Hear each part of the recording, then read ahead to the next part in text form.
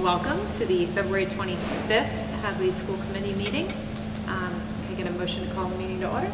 So moved. Second? Second. All in favor? Aye. Here we go. I know of one adjustment to the agenda. That is item 3K, which is the EEC request for census information. We will not be covering that at this meeting, so that is tabled for potentially a future meeting. Are there any other adjustments to the agenda? No. Okay. And we will be going into executive session at the end of tonight's meeting. All right. Hello. All right, we will move on to number 3, presentations and discussion items. The service field trip. Senora. Update. Thank you. I know I went like a bad penny. I keep showing up for the same story repeatedly and I don't go anywhere.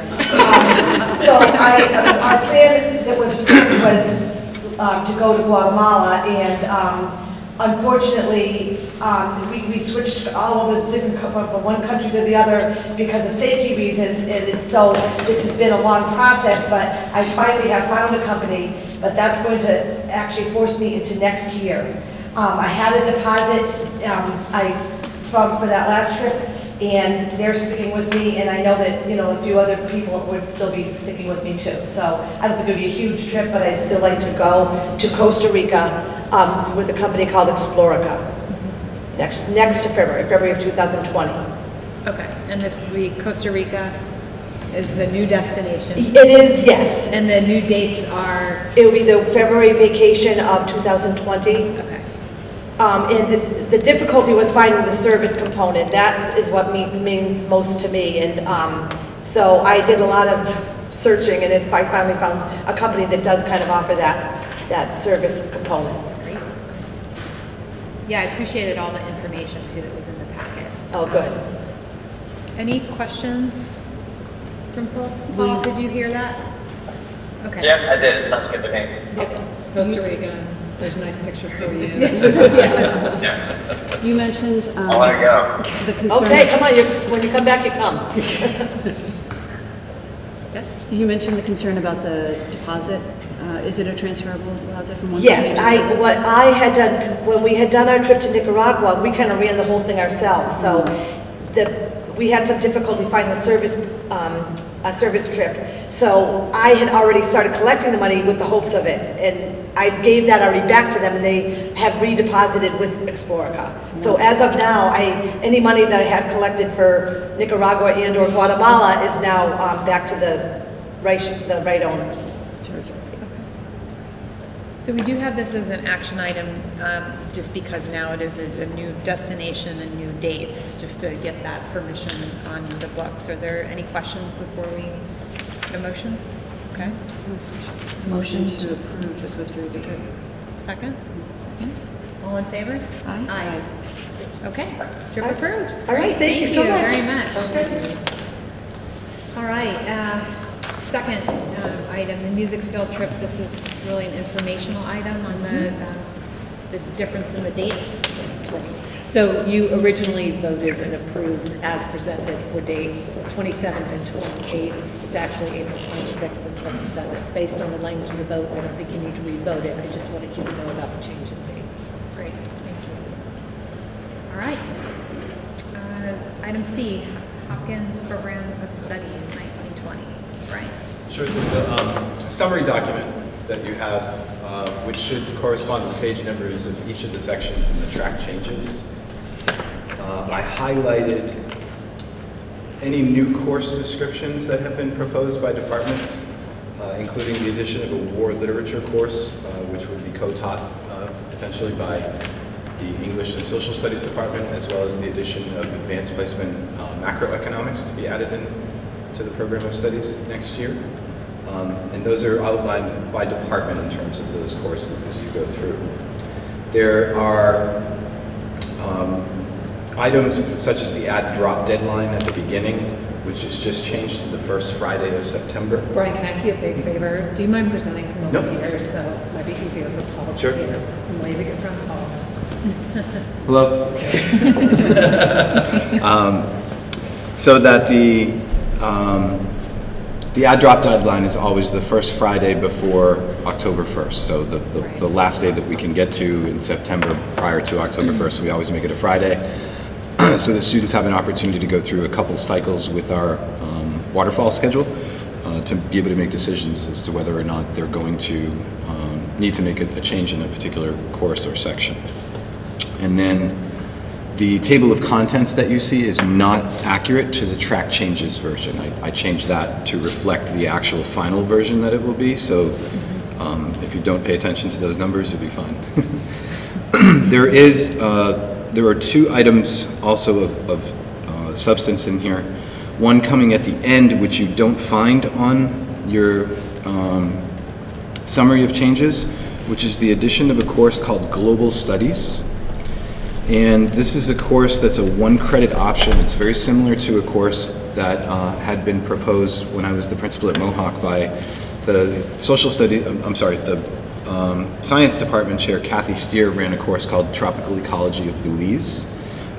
This is a course called Global Studies, which you can see in the course description that students would need to opt in who would be traveling on the Europe trip next year.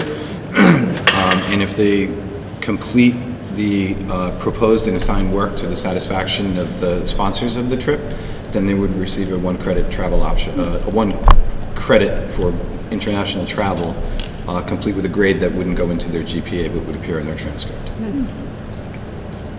And then the other item of substance is very early on, and something that the committee will need to take into consideration. I think Dr. McKenzie has given you guys some information to consider as well. The Social Studies Department has been working very hard vertically. I know also down at the elementary school to change the scope and sequence of the history and social studies curriculum to align with the new frameworks. And within that there are major course changes in terms of curriculum that needs to be written and is currently being written by the Social Studies Department as part of, as part of their professional learning community.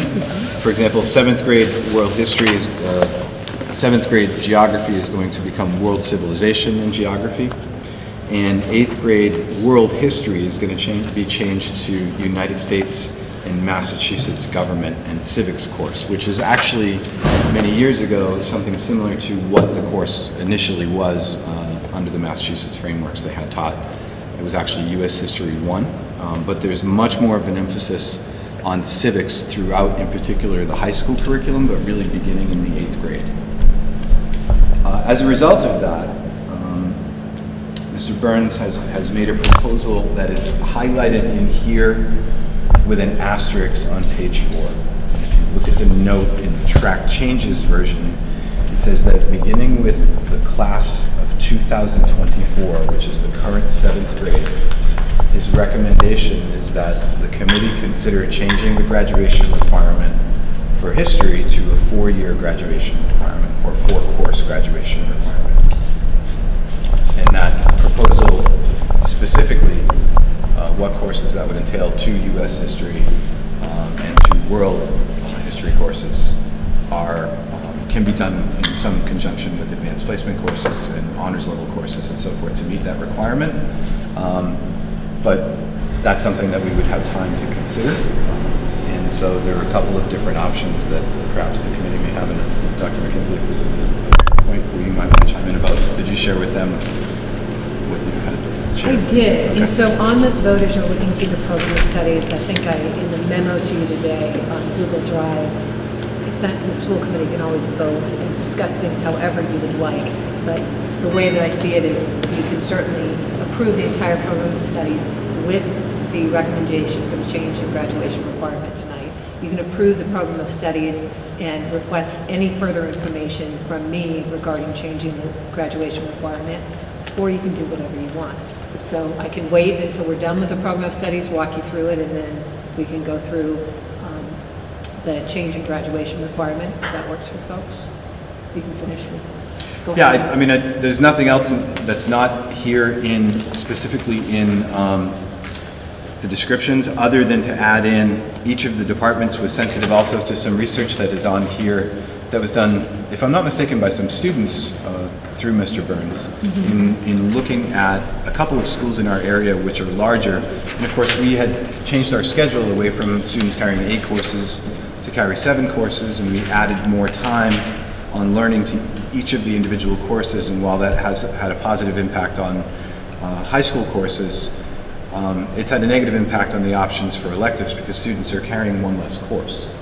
In addition to that, it's a very small school, and competing with schools like Amherst and Northampton, the elective options that we have, you'll see, are very small if we don't include virtual high school and some of the independent study options that kids have. But in terms of looking at our program of studies versus those schools, some of the departments have proposed some really interesting electives, including the addition of a middle school creative writing and drama option, which would fall into that alternating day course.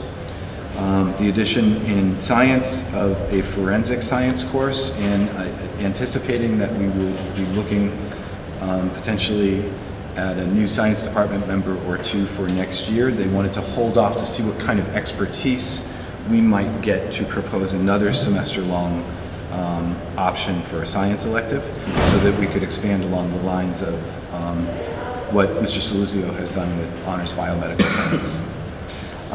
And mathematics has also added in an additional fundamentals of logical reasoning course, which would be available to any student who has completed algebra.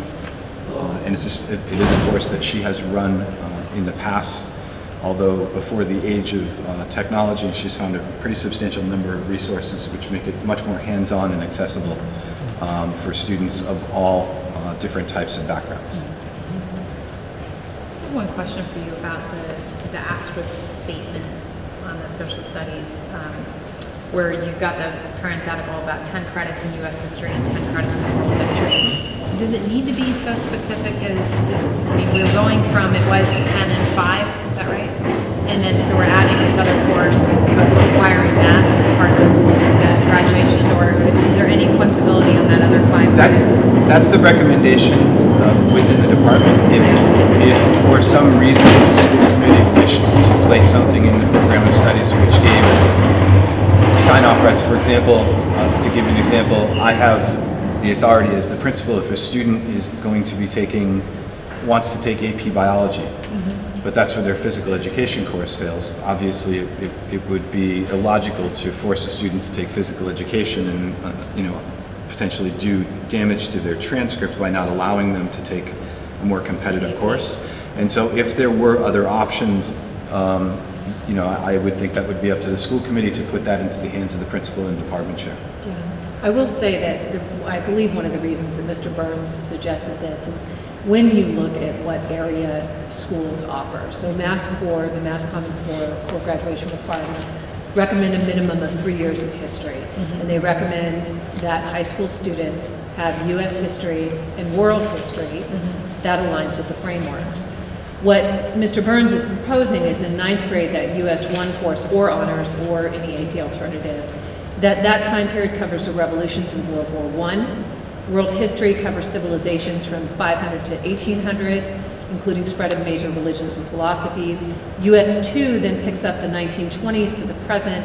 World history 2 covers the interaction of world civilizations between 1800 and the present. So the topics, the subject, world and US, is required in the frameworks. I think that something history teachers often feel is that there's so much, right, that to cover it in any meaningful way requires more time. I will say, so I did share with you and gave you a hard copy in a Google document. I assumed these would be questions you'd be interested in when considering changing the graduation requirement. What is the Mass Core, which is 3 years history minimum? Right. What are area schools doing? You'll see that all area schools currently have a 3-year graduation requirement for history, except for Ware Public Schools currently has a 2-year graduation requirement for history. We're proposing a 4-year. Right. What are the financial implications? Later, Jason, I invited him to edit this document, so I will read what his thoughts are on that. And then what Mr. Beckett just referred to, this course offerings table was a research that a student did with Mr. Burns' assistance. And the student, really the question they were answering was, For a small school district, when we look at places where students sometimes consider choice into, what is it about that? How do our offerings compare? And certainly you can see in art and music, we don't have as many offerings there, although we proposed a theater arts elective, a drama and creative writing elective, and a fine arts elective is proposed in the new program of studies, so that speaks directly to that. In social studies currently, we actually do offer, although we don't require for 4 years, more social studies courses than both of our neighbors to the east and west. So how would it work, we're just looking at the grid that shows Hadley 9th through 12th with that addition in 12th grade of the world history too, I think that's the new piece.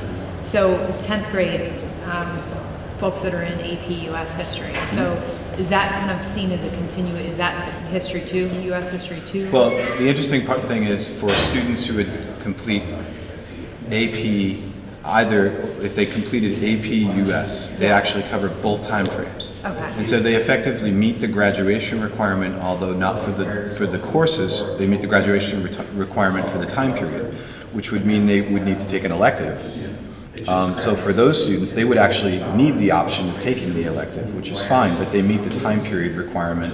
And I think that's in parentheses next to the asterisk down below on the track changes version. It should say, you know, two courses worth of U.S. history, 2 courses worth of world history. And part of their argument was basically... 10 in U.S. history and 10 in world history. So it's 2 courses, or 5 credit courses. Okay. Yeah. So I guess in that kind of situation, are you saying that the elective then would count towards the U.S. history credit? Yeah. Even because they took Right. the AP, they're done with U.S. history? Exactly, and then AP World History is the same thing. It's basically the history of the world from the beginning of time. Yeah. Sort of like the Mel Brooks movie, although that was only part 1. Right. And I will, if it's all right, I will read some of Jason's comments. I did invite him to comment as to why the teachers feel so strongly about this. By adopting, and you notice that I had written that we haven't done a thorough financial analysis, but Jason did weigh in and he was thoughtful about it. He writes, by adopting a 4-year program, we believe that we will be best equipped to serve our students' needs. We believe that having a solid social studies foundation prepares students to be better citizens, which is the focus of the new social studies frameworks.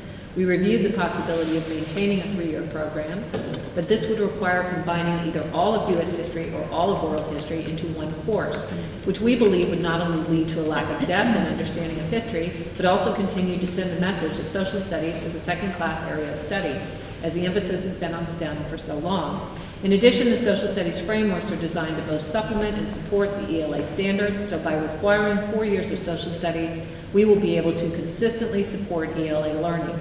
The new frameworks stress the importance of civics in all social studies courses, and we are now required to do civic-based service learning projects in both middle school and high school. As preparing students to be active citizens is a primary function of social studies education. Great, the computer froze. Hold that thought, you're on the edge of your seat. We believe that it is important for students to be consistently engaged with it throughout their entire 6 years at Hopkins Academy. Financially, we do not believe this will present any financial cost. As a department, we are moving away from costly textbooks as the cost for a classroom set of textbooks ranges around $6,000. In addition, there are plenty of free resources available to us. In terms of staffing, we have enough staffing currently to implement this change and actually expand our offerings. With this plan, we will be able to offer an AP history course to the 10th, 11th, and 12th grades on an annual basis, whereas we currently only offer 2. Those were Jason's comments. So I guess my only comment again is on this parenthetical statement that it could be misinterpreted to only be, I mean, you described the situation of you satisfied your 10 credits already through, or you satisfied your 5 credits in all of U.S. history, your other 5 could be an elective. So you just may want to make reference to and I think a combination. There's not a single student who will be taking a course next year that will who will register for a course from this particular program of studies, who will have any courses that will have an implication on that change in graduation requirements, because it's this year 7th grade will be in the 8th grade next year, not taking high school courses yet. Right. So That provides us the opportunity for the Social Studies Department to come back with a recommendation that clarifies. And I believe, if I'm not mistaken, the original draft language that he had given me was AP US or US 1 and 2. AP Yeah. World or the World History 1 and 2. And so there would be a set of options that would go with that. Okay.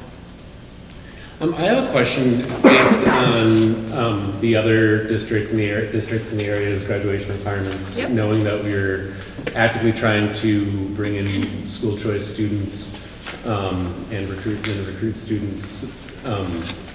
I'm wondering if that would kind of impact that recruitment in any way, saying that we require 3 years or 4 years of social studies, whereas other schools in the area require 3. I'm all for it, but I'm just curious, remembering how I was in high school. And I will add, we have managed to get in now, I think, our second school choice student by opening up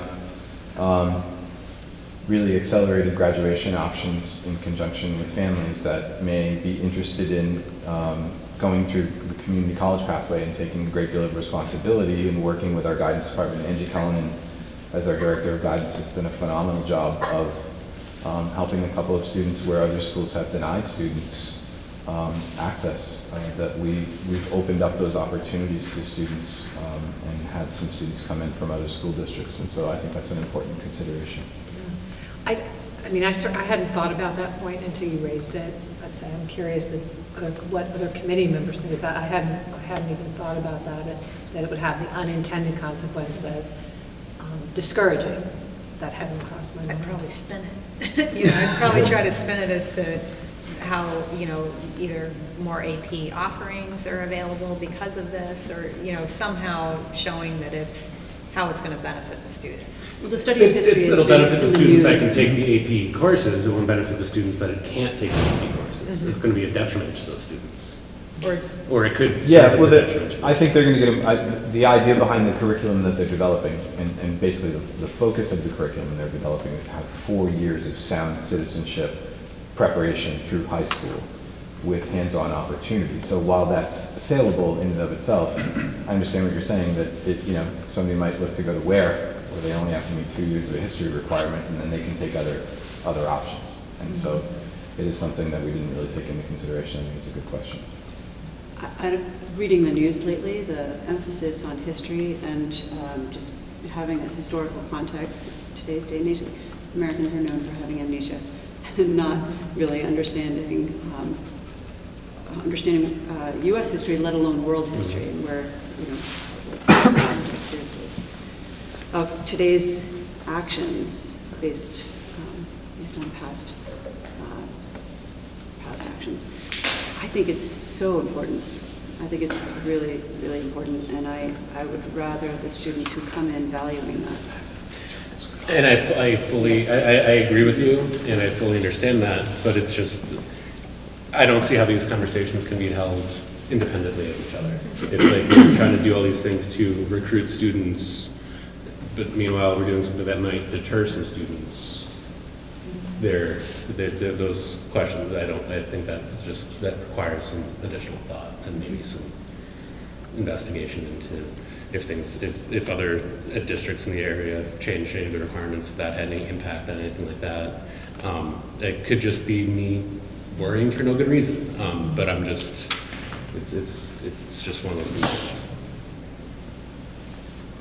And I think that one of the things to add into that thinking too is that keeping the positive side, regardless of what the committee decides at this point, we still have time. That it's not going to be integrated for a single student until the following school year, anyways, and that would just be at the point of the registration process. But the intent of the Social Studies Department is worthwhile, and something, regardless of how it's woven into the particular graduation requirements that are selected, very similar to the idea of running or adopting personal finance as a graduation requirement.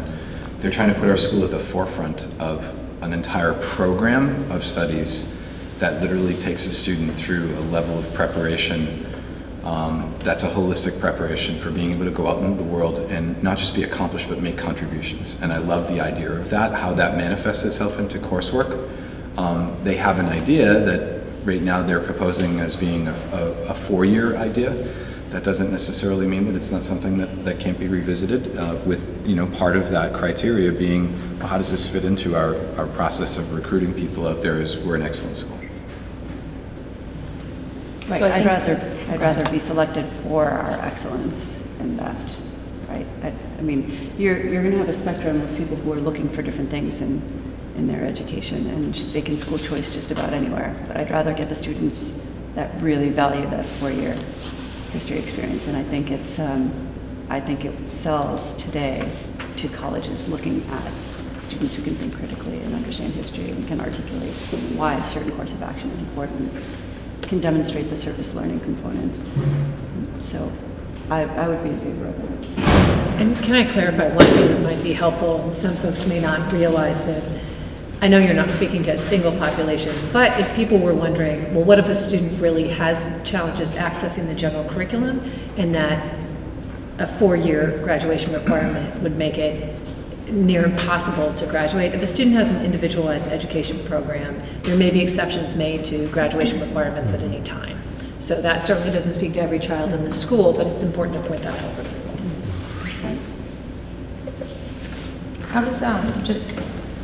How does this impact some of the other electives? If we make this a 4-year requirement, how would it impact some of the other electives that we're proposing here for like the science department and the math department? Would they still have equal availability to be able to take these elective courses with the additional requirements? By the time a typical student gets to their senior year, there is a portion of our students that I can't say with any degree of certainty, but certainly could estimate that approximately 50% of seniors are taking an additional challenging course of some sort, although it may not be in history. For example, some students who are going, as Jason had articulated, into the STEM field might in that particular year take honors biomed. They had taken AP biology the previous year, and now with that open social studies option, they're now taking AP chemistry. And so one way or another, it will have an impact on what students must do, and could have an impact on what students are looking at doing, either in terms of their core options and extending their core choices, or their elective choices. So it's one more spot in their schedule. The students have 4 years, there's 28 spots in their schedule, roughly, if you take away the alternating or semester-long courses that they have to fit, but 28 full spots that they need to fit in their schedule. So if we're going to mandate one more and provide a variety of options within that, certainly a student who's taking the advanced placement options could conceivably have the same ability to do what it is that they're doing. But about half the students, and again, that's an estimate, but about half the students at least seek to fill their schedule with another challenging academic option that's going to have them prepared often programmatically for what they're looking to do at the post-secondary level. Right. And then there are other students who are saying, I would really like to take 2 physical education courses, or I want to take PE and art and a computer science class. So it varies. So there's that availability though. I wouldn't want to limit a student who's advancing themselves through high school if they've decided that no matter how important world history or U.S. history has that availability to kind of further themselves and advance for science. So good. Well, that's, I might have just misunderstood or something, but that's not what I heard in that, so I might, just for my own clarification. So like if a student already has their 3 years of history that would have been required beforehand, there would be room in their schedule that senior year to take that 4th now required class and still take something that they want to take because it's going to further them in what they want to do. Depending on whether or not, but what it is it does put, she'd asked the question, does that limit? It limits one option potentially in the way that students are using that now varies widely. So does that make a little bit more sense in terms of clarifying it? So I don't want to say yes, it limits them and everything that they can do. It doesn't. It provides them with another educational opportunity that has intent behind the programming, that has civic responsibility at its core, and I think that's worth considering. Are any other districts looking into extending their requirements to 4 years? I know that this is what they're currently doing. That's what they're currently doing. And in a couple of the districts, they indicated that they recommend 4 years. They don't require it, but they recommend it. But at this point in time, no. When I sent this email out asking this information from superintendents, nobody indicated that it was under examination currently. I'd love to lead the way. So can you clarify, Annie, I know we need to take action on the program of studies for this coming year, but this can be something that, do we need to decide this tonight or no? No. So that would just mean somebody can put a motion that says, you can make a motion, whatever you would like. You can move to approve the program of studies with the change of maintaining a 3-year requirement, so that would imply adjustments. You can, the program of studies and a 4-year social studies requirement, which is essentially as it's presented, or you can, anyone can move anything they would like to see. Hey, Andy, can I ask you a question? Yes, of course. Sorry, just when would this, to what class would this apply? The current 7th graders. The current 7th graders when they graduate. So no current high school classes now. Class of 2020. So those classes, if they were to be offered, they could obviously take them if they want. When they get into high school, absolutely. Yeah, so we're talking, these are high school level courses. The seventh grade takes Ancient Civilizations and Geography 2. The 8th grade takes Massachusetts and U.S. Government and Civics, is what? Maybe I should ask you like this, when would the classes start to be offered if we were to approve it next year, or 2 years from now? 2 years, I don't see it in next year's current schedule, so. Yeah, Paul, the middle school curriculum will change next year, so my understanding is that next year the current 8th grade, rather than taking World History 1, is going to take Massachusetts and U.S. Government and Civics. And so the courses, next year's course offerings, there would still be a U.S., no, actually all 4, it looks like would have to be next year. There's US 1, US 2, World 2. I'm looking at the draft schedule that's also in the packet. Yeah, I think they made some assumptions in terms of potential teacher assignment in there. And World 1 isn't in there now because the current 8th grade is taking World 1. Right. No, so next year's schedule has US 1, US 2, and World 2 because the current 8th grade took World 1. Right. So it doesn't impact next year's schedule. Yeah. Okay, thanks. So this trajectory would roll out in the 2021 academic year? Yeah, you'd start to see it in the schedule, right? Got it. And is any of this staffing dependent, or is this something that if we decide to do, we're committed to, and then we have to figure that part out afterwards?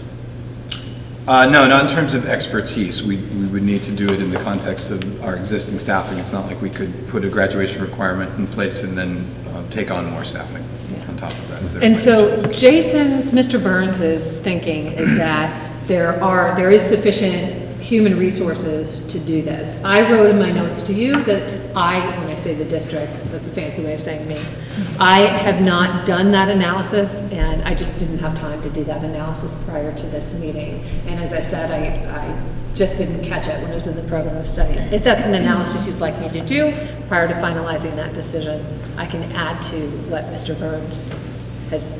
He does not believe that there would be an impact, but I would sit with them and say, okay, let's schedule this out then to see that.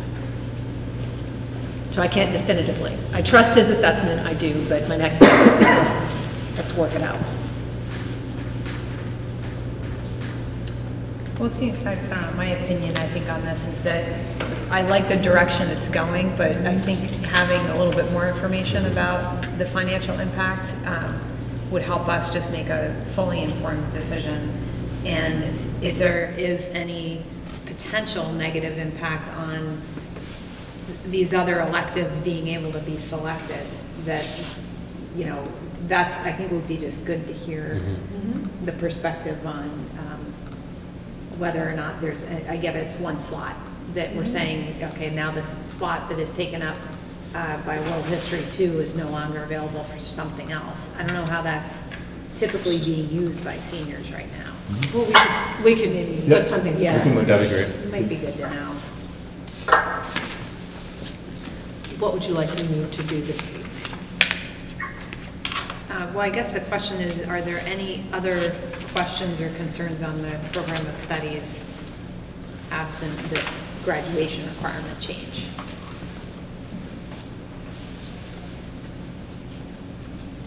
Which would This is Paul. I like the increased emphasis on civics. I think it's great, as the mayor said. I really support it. I don't have any other comments. I love the literature and drama class. Some of the classes that you've mentioned sound really neat. The war literature one too. I love the fact that they're co-teaching. That's a really great use of talent to find the innovative middle ground between two disciplines. So I really like that we're doing that. So all in all, I think the program of studies looks great. Yeah, I like seeing the theater arts in there too. I think we talked previously about some of the theater curriculum getting back in here. So I like some of the just the diversity of the options for students to have as these electives too. I like to see that as they start to progress, just having that array of options. Yeah. Because that's kind of what we've been talking about too, making ourselves more unique. Some of these are pretty unique courses, so I think that's exciting to offer. Yeah, definitely. I agree with the idea of advancing ourselves and paving the way with the curriculum in regards to the social studies.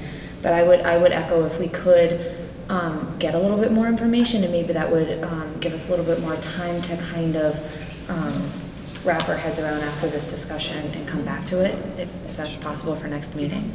So I've written down that I am going to follow up with information on financial impact and potential financial impact and the potential impact on elective choices for, really for the most part, we're talking seniors, 3 versus 4 years. So we can vote to approve everything minus That change. yeah, and I guess one other question I would have is, looking at this, English, math, social studies, and science, your 4 core areas, we're kind of through this privileging social studies above the science, which Right, so moving that. Right, you have 3 years still in science. Right. Yeah. And I guess it would be good just to get a take from the faculty from the science perspective as to, does that seem, I know we can't privilege everything. Yeah, and I think where the science department may be at a disadvantage is through the course of retirement next year. They're not going to leave any, there's going to be a different set of folks representing that department potentially. And so it would be important to really use past and upcoming registration numbers, given the fact that we'd be staying the same anyways, to see what options over the last couple of years, once students have completed that requirement, what have they chosen to do? I know in at least one year we had difficulty filling students' schedules. And we had a number of students who had fallen out of the schedule, and although it wasn't a huge number, it was more significant really than our faculty wanted to take on in terms of empty independent studies and teaching assistantships, which is why we changed the format for taking on teaching assistants in independent studies and made those more rigorous. And really I'd like to take the opportunity to thank each of the department chairs and each of the members of the faculty who did a phenomenal job, I think, of being really creative and innovative and putting together new coursework that's really consistent with our expertise, and also some research that they've done on the outside and things that would be attractive to our students. Definitely echo that. It's great to see some of these electives and core courses. All right, is there a motion then to approve the program of studies without the asterisk, no changes to social studies? Without Graduation requirement, without Yes. changes to that, because I think there are course changes, so without changes to the history, social studies, graduation requirement at this time. Second. All in favor? Aye. Great, yes, thank you. Before we move on from that, I'm just curious, not that I'm proposing any more work, but I'm just curious if we've done any polling or gathered any information from seniors, how they feel leaving the school, if they feel like they've had viable options and felt like they got as much as they wanted out of the variety of courses. And then, I don't know if there's a way to, like an exit interview almost. You did it. I'm not suggesting, I'm just curious if we've done any. That's the easiest thing on this list, actually. I'm just curious. The easiest thing on this And I list. would say that the true benefit of knowing the impact and whether one is ready to handle civic life and have a historical context comes later, years I agree. later, right? Like if we look at our own training history, I wish that I had placed greater emphasis on it. And looking at what is happening in our society right now, I wish more of our schools had 4 years of emphasis. I think it was Ford with the Model T. If I had asked people what they wanted, they would have told me a faster horse. Right? So I think we should caution ourselves when asking students because they're ready to get out of here. And I'm sure they're not, they wouldn't be excited necessarily to take a 4th year, but if we know what's right for them, and and I would be more in favor of asking Angie Cullinan what colleges and employers are interested in, well-rounded students with civic experience, service, yeah. But I think I've also seen, maybe it's on the choice exit survey that you've asked about this in terms of kind of category of reason why leaving, like does it have to do with athletics? Does it have to do with course offerings? Does it have to do something completely different? Right? All of those other things. I just, if there's any information that might point towards helping to shape that, sure. And I don't think I would ask, would you like another graduation requirement? Right. So, I won't ask our seniors that. How about we extend the school year for you all and you take some more courses? Right. But maybe just more generally, what kinds of courses would you like to see the school offer? What do you wish we had more of? What courses do you currently, do you really enjoy? So, and I think we will have a fair number of students who really, we do have students who go on to major in history. They really enjoy it here. So. Well, and it might give us some more feedback too, if maybe we should be offering more science, or maybe we should be offering more math. And having science students with, really strong historical fundamentals is so important, and all the majors. So I'd much rather my son take 4 years of history than a baking class, which, is an elective option that he chose. But yeah, so anyways. All right, so we'll continue this conversation. Sure, sure. There's a lot of science there. It's going to come in handy one day, but you know what I'm saying. Okay, so Mr. Beck again is up with the proposed schedule. This doesn't require action, and the NIAS Special Progress Report, neither of which require action, just updates on the schedule. Sure. You have to talk to your friend again. We can't. Poor guy. He's alone in New Zealand. More than anything else, this is. Actually, can you look the camera a bit? Yeah, so you're sick of looking at our lenses? Sorry. I'm not getting all of Brian. There we go. There. So you want the bald spot? That's it. You missed that. So this is a grid that several years ago was actually created by Jason Burns and Angie Cullinan. Jason was doing an administrative internship and trying to put together something that instead of us buying one of those boards to go on the wall, how can we look at physically creating the schedule from year to year, like many schools do. And then he just created an electronic version and worked that with Ms. Cullinan. This year I wanted to say thank you to April Camuso, who's the head teacher this year, and Angie Cullinan, who worked very hard to look at our current enrollment and project the courses that students would register for. So this is not a schedule. So I don't want you to think that this is anything more than a projection of what we believe we will need next year to be able to do what it is that we want to be able to do. And one of the things that you'll notice, there are a couple of things on here that this draft was put together, Ms. Camuso and Ms. Cullinan worked very hard on this, and they put some things in place that where there are names on here of courses that you didn't approve in the program of studies. So for example, art history, Ms. Soucy is not prepared to run advanced placement art history. And although there are a few students who are interested, those students are also interested in other courses. She's not prepared to run the advanced placement art history because she really needs to do coursework through the College Board to be able to get the syllabus run. But that doesn't necessarily mean that she can't put other art options in place, and so she scheduled a couple of other art options. So if you're not looking at this as being something that's really hard and fast, but you're looking at sort of estimated numbers, you know, you can look at some of our larger sections. For example, in mathematics, may require that we make changes to split sections up. You know, while 21 is not a huge number, it's certainly not a large number for students in an advanced or an honor section. We want to make sure that college prep students who are being tested are going to get the lowest possible ratio. For example, in this year in algebra, we have a class of 13 and a class of 7 in algebra 1 in the 9th grade, that's a great ratio to be able to work with a teacher. And I would just add one of the things, one of the reasons that Brian and I wanted to do this, as Brian said, students haven't seen anything, they haven't registered, this is a complete projection.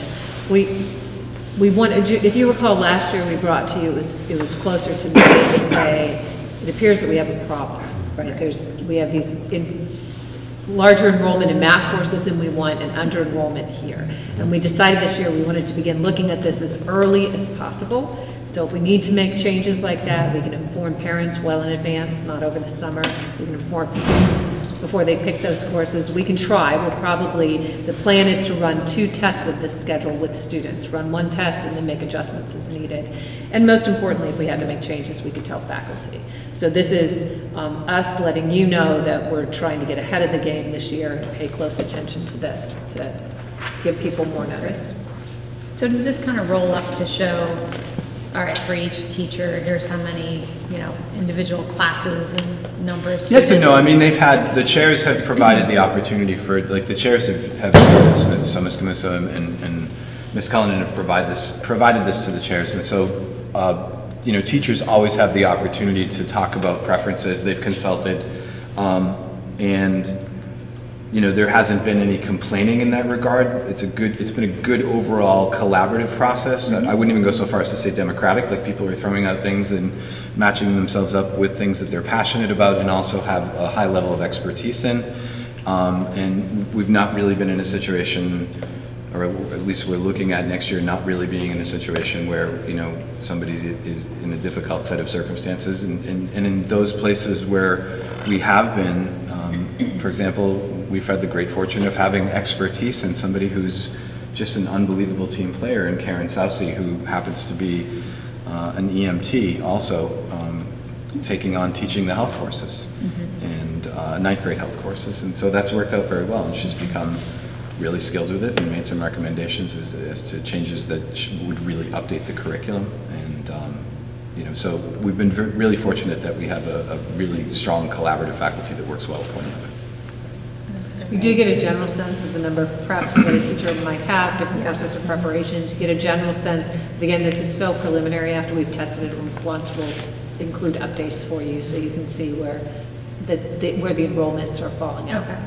And then the town course also, that's something that I'm really grateful that the Chief Spanknagle and Public Safety are working to create a course that they actually would use their staff to teach. So it would have very little impact on us at all, and hopefully would prepare students who are interested in perhaps working as a dispatcher upon graduation or working in the public safety department.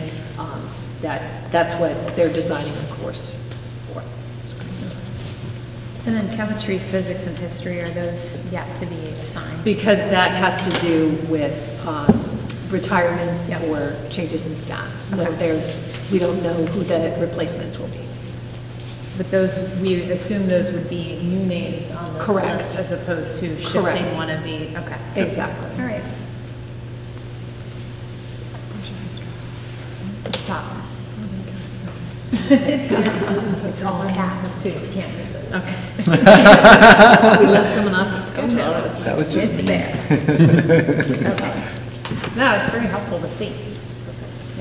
Yeah, April Camusa and Angie Coleman did a phenomenal job of making this work, and in a really short time. I'm very impressed with their work. Yes. Yep.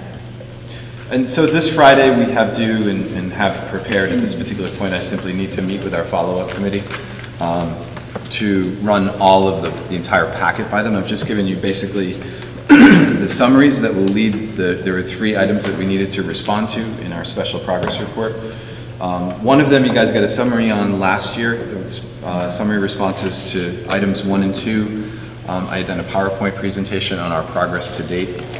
And then on January 7th, we completed our statement of core values. Our statement was adopted in November.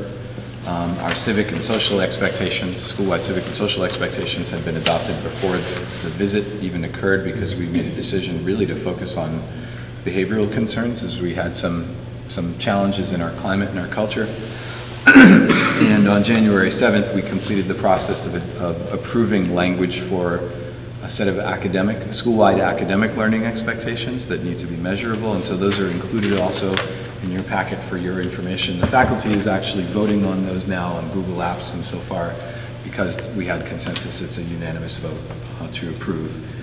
So we'll be submitting that along with the documentation of the process and so forth to the Commission on Public Secondary Schools on Friday. It's an upload of a document that's roughly the size of the school committee packet itself. So I didn't include that whole packet in here, just because that would have been painful for you to read.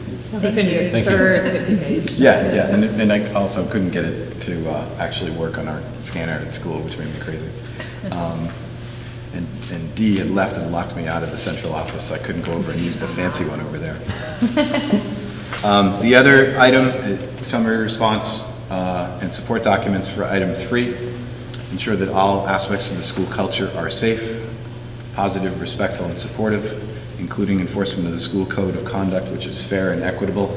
So I broke this down into several components that are sort of along the lines of a combination of what they asked for in the special progress report item that's aligned with work that we were either doing or are preparing to do. So for example, physical safety, we had an enormous amount of interaction, not only with public safety personnel in Hadley, a great deal of training and so forth, not just with our teachers, but also with our kids. And you know, there are 3 separate enhanced lockdown procedures that they did with our students here at Hopkins Academy, which was great. And they kept it lighthearted but serious all at the same time without it being something that was fearful. And so the only thing that is not included in your summary that I actually need to add in is we had just done the reunification training on our faculty meeting on February 4th. So there'll be 1 or 2 more just items that are added in terms of physical safety. Second category is screening, risk identification, and conduct data trends. I shared an email earlier in the year. April Camusa, as the head teacher, had done an analysis, and yeah, it's wonderful to be in a school district where our biggest problem at our high school is tardiness.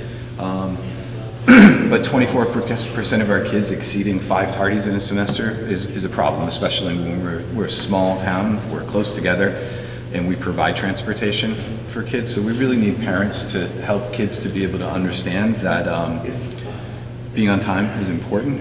When you see that a quarter of our students come to school late in the course of a semester, a significant number of times, it requires that we do something different as a school community. And if that means that Ms. Camuso and I need to come back and take a look at some of those issues with you and change our levels of accountability with regard to that, then maybe that's something that we'll do. But in the meantime, we've chosen to work with our most egregious offenders as partners with their family, doing things like removing privileges and so forth until they get themselves together. I would ask you also to consider what are positive rewards that one could have for those who do arrive on time. It's an interesting point. One of the other items that's actually added to that category of screening, identification, and risk is we're exploring the process of adding PBIS, which, as you know, has been successfully run down the middle school, or down at the elementary school, that we're just beginning the process of exploring that with our middle school team and having conversations about how that might work. And it's important for us in the process of accreditation, where down there they have the HAWKS acronym, and that HAWKS acronym has created for them a set of core values and beliefs that they adhere to, and then they celebrate exemplary status within each of those, that we need to go through that process and through the remainder of the school year, and hopefully it'll also align with our newly developed core values, you know, things like integrity, respect, equity, responsibility. These are all things that we identified as a school community, not just faculty, but parents and students made substantial contributions to the use to that language, and so we should have buy-in in that process from visioning. So whatever it is that we look to do in terms of rewarding behaviors that we expect to see and expect to see done well, that hopefully will have that same type of alignment that they have down at the elementary school. There are a couple of other screenings. Yes? So I'm just curious if you have any thoughts on the cause of that consistent tardiness. I think it's just it's a lack of emphasis in a school community, whether that comes from from me as the school administration, that, you know, we've had 5 tardies in place for a long period of time, as being something that we allow before we put a sanction in place. In other school districts that I've worked, it's been 3 in the course of a semester, and so maybe we need to reduce it, because clearly families and students aren't emphasizing or don't have the sense of emphasis for the value of punctuality. I mean, as you know, we all know, not showing up on time for a job is the quickest way to lose your job. And so if we're not effectively making that point, we're not effectively using our student code of conduct. It's not a minimal thing, and I appreciate the fact that, again, I get to collaborate with somebody like Ms. Camuso, who you know, has made that a point of emphasis by pointing out that data. And it's important for them to know the sort of negative consequences of tardiness, and also important to learn the positive consequences of showing up on time. Mm-hmm. Like all the rewards, the early bird does really catch the worm. Mm-hmm. And so you could get pretty creative about how to reward their arriving on time. Bigger worm budget. Just one more thing, I wouldn't want to excuse tardiness. I just also wonder if this ties into the conversation we're having about start time for school. My kids are starting school an hour later here. They haven't been tarded once. Just makes it easier. And so, something to think about. Yep. Okay. Yeah. We also included, I included an item in here about the addition that the school committee had in terms of increasing the time of the school adjustment counselor from a 0.5 to a 0.8 FTE. That adjustment counselor currently has 14 students specifically either in check-in, check-out circumstances on a regular basis, or on behavior plans, and an overall caseload of 25 students that they're seeing on a regular basis. And so that's substantially more students than we were able to provide services for. And we're seeing improvements in behaviors and you know, specifically from some students who have been really challenged. They found the support to be something that's allowed them to be able to make improvements and thrive and build confidence. So that's been a great change for us as well. Climate and cultural programming is also a category. Everything from the fact that we went to the Massachusetts Commission on Discrimination as an administrative team and completed their work last year, to the trained active bystanders, the civic dialogue training that's being put in place with CES, our partnership. And I also shared this detail with you last year in a PowerPoint that was part of that NEASC presentation. The work of the Gender Equity Task Force last year in terms of our programming, as well as rolling out the hashtag Recognize Sexism campaign. All of those were important cultural issues. And then equitable enforcement of the Student Code of Conduct. You know, I acted quite unilaterally since I've gotten here, as there had been a dean of students in the past, and so there was at least somebody to bounce some things off of. And I think it's really important that when in dealing with Discipline 1, not only do we stick with the handbook, but we treat it like we do common law, that we follow through with a degree of consistency with regard to penalties, that are related to particular offenses, and having the opportunity to bounce something off of a member of the faculty who is willing to hold me accountable with a degree of honesty, respect, and dignity has been very helpful. And through the first part of the school year, for us to really have a clear sense of, you know, I leave a conversation with a colleague and I know exactly what it is that I'm doing, and instead of just making a unilateral decision, being able to bounce that off of somebody, that level of calibration has worked really well for us, and I think ultimately serves students well. Safe reporting for students. The Gender Equity Task Force completed a review of gender equity concerns in athletics and left feeling that the school committee, that the athletic director, that the boosters are very attentive to spending money on the athletic program with a sense of gender equity. And Mr. Sudnick, I also wanted to congratulate for taking steps in the past to have done things like making sure even though the boys team was a little bit stronger, making sure that the pep band was committing their time also as well, and the cheerleaders as well, to celebrating the girls teams. And of course, we're in a slightly different situation this year. Congratulations to the girls team, who has a home playoff game tomorrow night.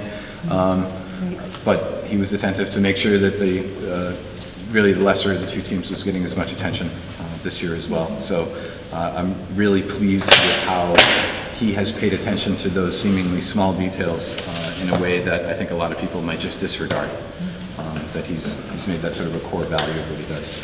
The Faculty Reporting Network we've sent out intermittently. I send it out in emails, and you can see we have it posted up around the building. Ms. Camuso and I know that we'll need to work with student leaders to rework that for next year. And we actually have had an inquiry from another school who was very pleased with the work that was done on our dress code, in particular the process, that they have a pretty significant number of people on their faculty who are, you know, let's say as a math teacher might be overly concerned about a spaghetti strap showing, and are totally willing to call out a kid in front of their peers, and their students are beginning to push back at it. And so they've reached out to us to say, hey, are there still some student leaders who might be willing to come up and work with some student leaders at our school? So once we get that that opportunity going, hopefully Jack Kelly, our student representative, will come back and provide a report on the opportunity that our student and faculty leaders are providing to spread that information out and those processes out into other schools. So I'm pleased with what we've been able to do, and we'll have the follow-up committee sign off on this and upload it on Friday. Thank you, Brian. Thank you. Thank you very much. All right. Budget. Christian Stanley, what are you even waiting for? No, I just came in general. Because I'm Glad to supposed have to be the you. school Thank you. liaison. So. Chock full of topics. Thank you. Wake me up, no, keep calling on me. Thank you very much, Brian, for all that. So Chris and I provided kind of an update of where we're at. There, I did attend select board, I think it was tri-board, was it FinCom? It was, yeah. Okay. Yeah. Last week or the week before? 2 weeks ago. 2 weeks ago. 3 weeks ago. And at that meeting, Mr. Nixon presented his budget to the select board. We had submitted a request of an increase of essentially $331,000. And the date, Mr. Nixon, the budget that he presented to the select board has an increase in local contribution of essentially $184,000, $183,875. So it is less than we had requested, although it is an increase of 2.6%. And I do respect greatly that the town, that Mr. Nixon, that the select board are trying to meet many, many, many demands. So it is no easy task. I do appreciate all the work that they put into that. So with that new number, we have had some good news, as we've explained to the town. These numbers it's very early in the game. So although the request we put forth to the town at this point is less than we had originally requested, we did find out that the preschool grant, the $30,000 and $3,000, or $30,000, that we had eliminated from the budget, they've now said that this is the last year. So we weren't the only ones confused. I got an email from a neighboring district that said, wait a minute, are we getting the money or not? I said, it appears that we are. So we've put that back in. We did reduce because we know what we're getting through Title I and Title II. You notice we originally budgeted for $74,000, but actually we're getting closer to $66,000. That has to do with the community's wealth increasing because those are tied to community wealth. So it is good news for families that all in all, our families are better off financially, but it does have a negative impact on those title grants. Circuit breaker estimation has not changed. That could very well change, but it hasn't changed at this point. We reduced the amount of title money because we know it's going to be less.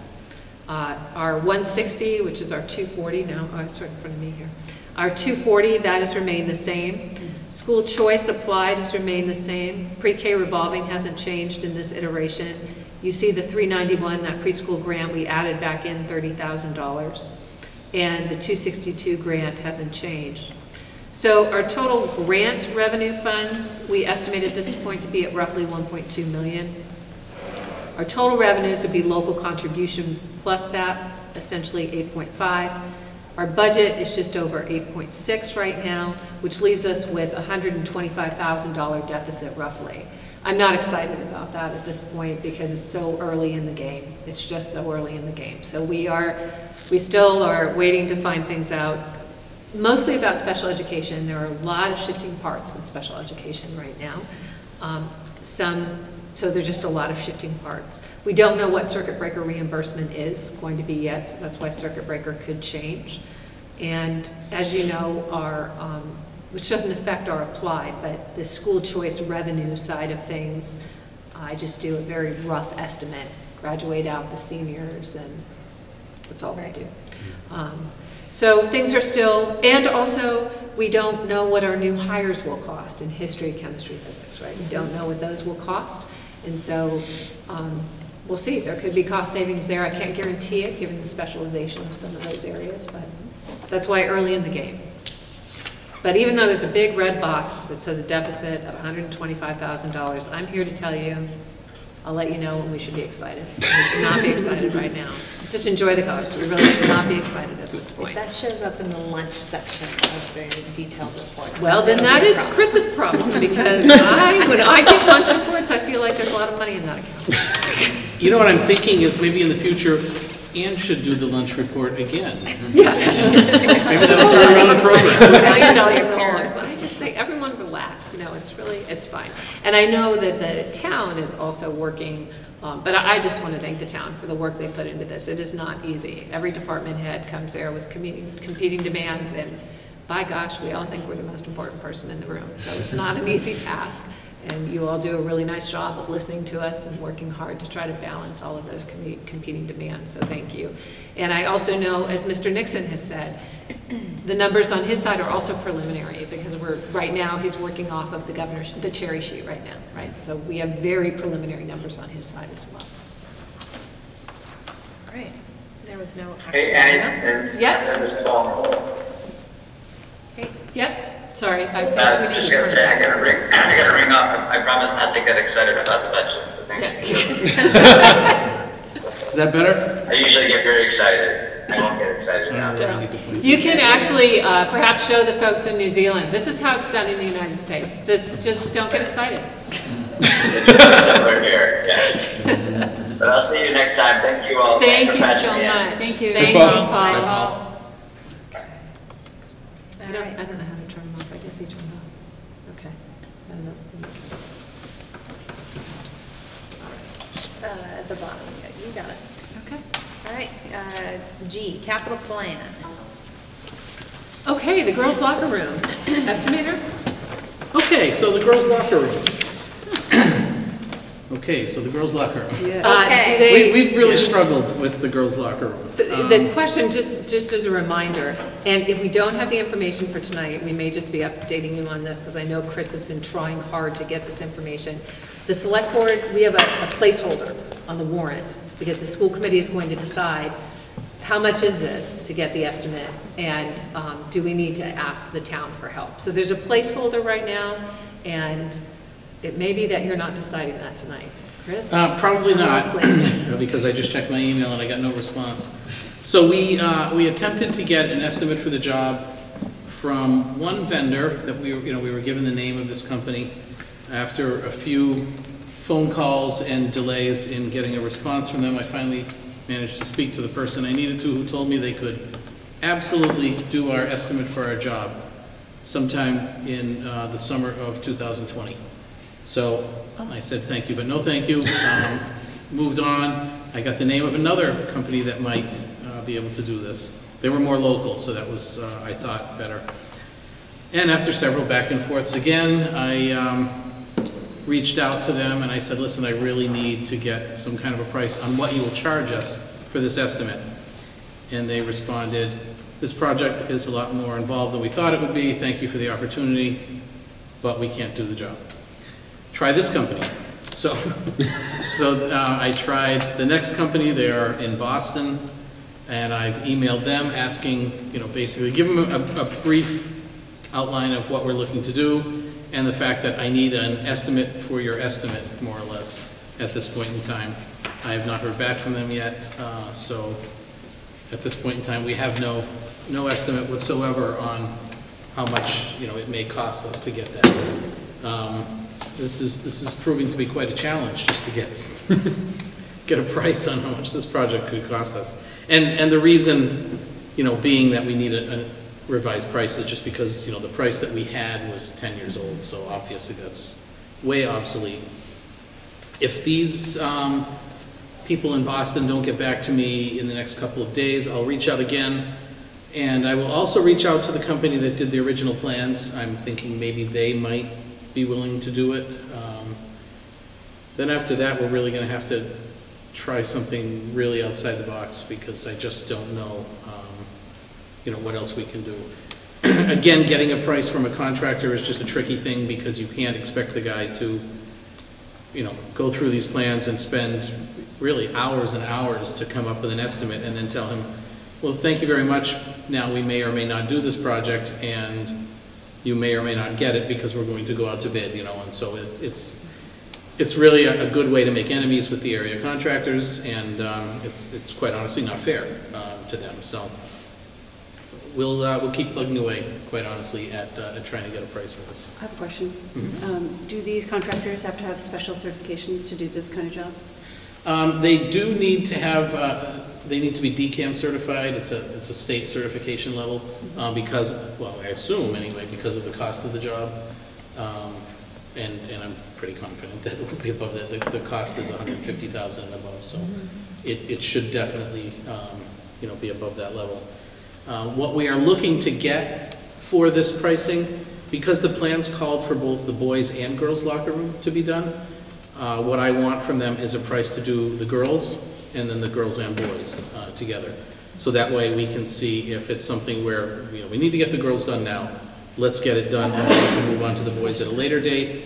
Or might it be, to our financial advantage to do them both at once, which should in theory be cheaper because they're here, all the tools, everybody's here, so they can just jump on both of them. But again, it would just be a, kind of an option for us anyway, if nothing else. So, like I said, we'll keep plugging away. We know we have to get this done. And, it sounds like a bit of a chicken and the egg. It's too bad that there isn't some other way, like a contingency, some kind of funding that the town can say, okay, here's an amount, rough amount, now put it out to bid. And so then it's at least increasing the odds that whomever's bidding has a chance of getting the job. Yeah, the thing about this is, and it really is, the chicken and the egg, the horse and the cart, I mean, there's so many things you can use for it, and we just experienced this in Ware.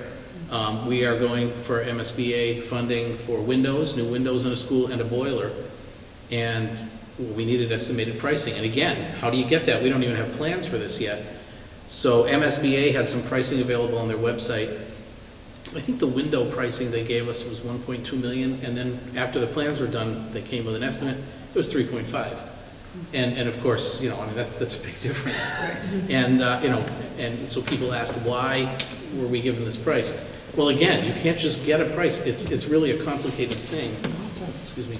And I actually told my boss, I said, what they need is to have some kind of company working for MSBA or, or any kind of school project funding like this that could give you an estimate and really just keep things moving a heck of a lot quicker, Paid to just do bids. So if anybody out there is, looking to start a company, contact MSBA. 'Cause, One other question I have, what if we were to look at Massachusetts and Connecticut schools that have recently had their lockers, their girls' lockers in particular, redone, and take a sort of square foot approach at estimating and taking that to maybe you think you might be able to put that on the superintendent's list or something? I can do that. I also was thinking we can contact LPVEC. You know, they do more building than CES. It's kind of their bailiwick. Yeah, you can try that. It only worked for the people for a while. Yeah, at least we can stop the cycle, the chicken and egg cycle. Yeah. And start with something, concrete data. Sure. I will do that. I'm gonna say too, I can talk with Phil, who is our OPM on the senior center and on the fire substation. Yeah. And see if he knows That'd be anybody. That would be great as well, yeah. And if he knows anybody, I can just give him your contact Yeah, info. that would be and great. call Yep. him. Yeah. Christian, you should come more often. Okay.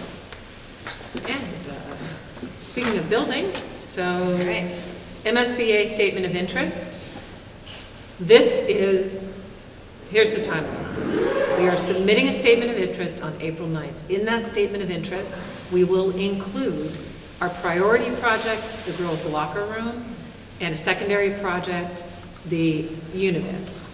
The univents on the capital plan we don't have those on the capital plan for quite a while, but it's a project that felt appealing to MSBA. By submitting this statement of interest, what we do when we submit the statement of interest, and a part of that statement of interest, it is required that you take a very specific vote that's in your packet that essentially is just acknowledging that you know that we're submitting a statement of interest. And the select board has to take the same vote, so that Chris and I can't go about writing in building projects to the state saying we want funding without the elected officials saying, yes, we actually do want to do those projects. What happens in terms of timeline, we submitted on April 9th. It could be that MSBA then identifies our project as a project that they want to learn more about. They could potentially come out and visit and look at the project if they're unfamiliar. They may be familiar because you did an MSBA project for the roof on this building. So they may be familiar with us, but they may come out and visit. And then they invite applicants in December. So they invite, or slightly before that. They invite you to apply. Essentially, when they've invited you to apply, they're looking to fund your project. They make this distinction right now between a statement of interest and an actual application because they don't know how much money they have and they don't know how many people. It's 1 cent on the sales tax, I think, is how they fund it. So they don't have the exact amount of funding yet. They'll know that, and then they have to see how many people apply. And then they make decisions about the types of projects that people are looking for, and they decide which ones they think are high priority or greatest need. But once they say you're invited to apply, that's pretty much the signal you're going to get funded. Yeah, so the statement of interest doesn't mean a thing. They make you say, I understand there's no guarantee that we'll get this. And then once we do that, we need to follow every step that they lay out.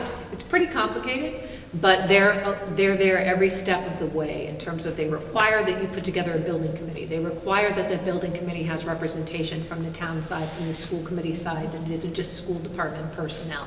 So they have certain requirements that they expect you to adhere to, and then they have funds available for feasibility studies, schematics and designs.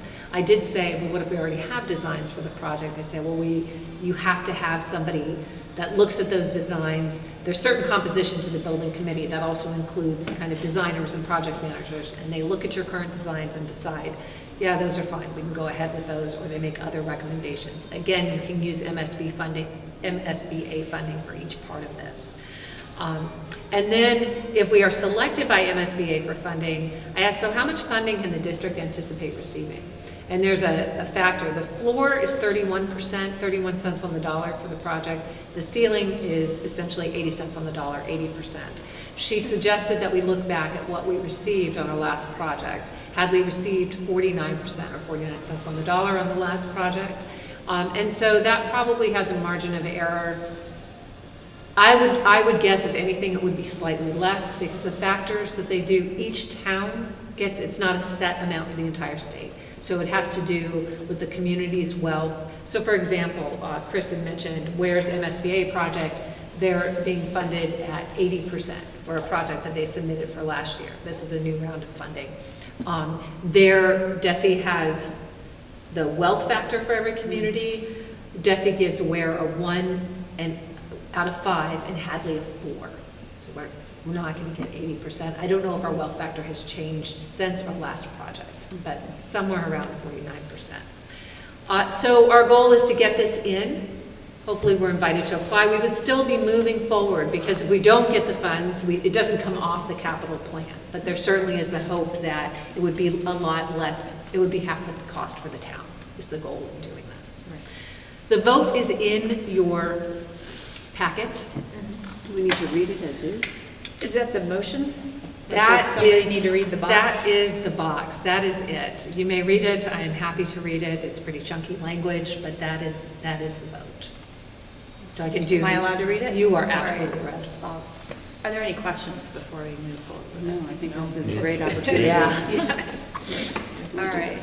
Resolved, having convened in an open meeting on February 25th, 2019, prior to the SOI submission closing date, the School Committee of Hadley, Massachusetts, in accordance with its charter, bylaws, and ordinances, has voted to authorize the superintendent to submit to the Massachusetts School Building Authority the Statement of Interest form dated April 9th, 2019, for Hopkins Academy located at 131 Russell Street, which describes and explains the following deficiencies in the priority categories for which an application may be submitted to the Massachusetts School Building Authority in the future: girls' locker room and univents projects.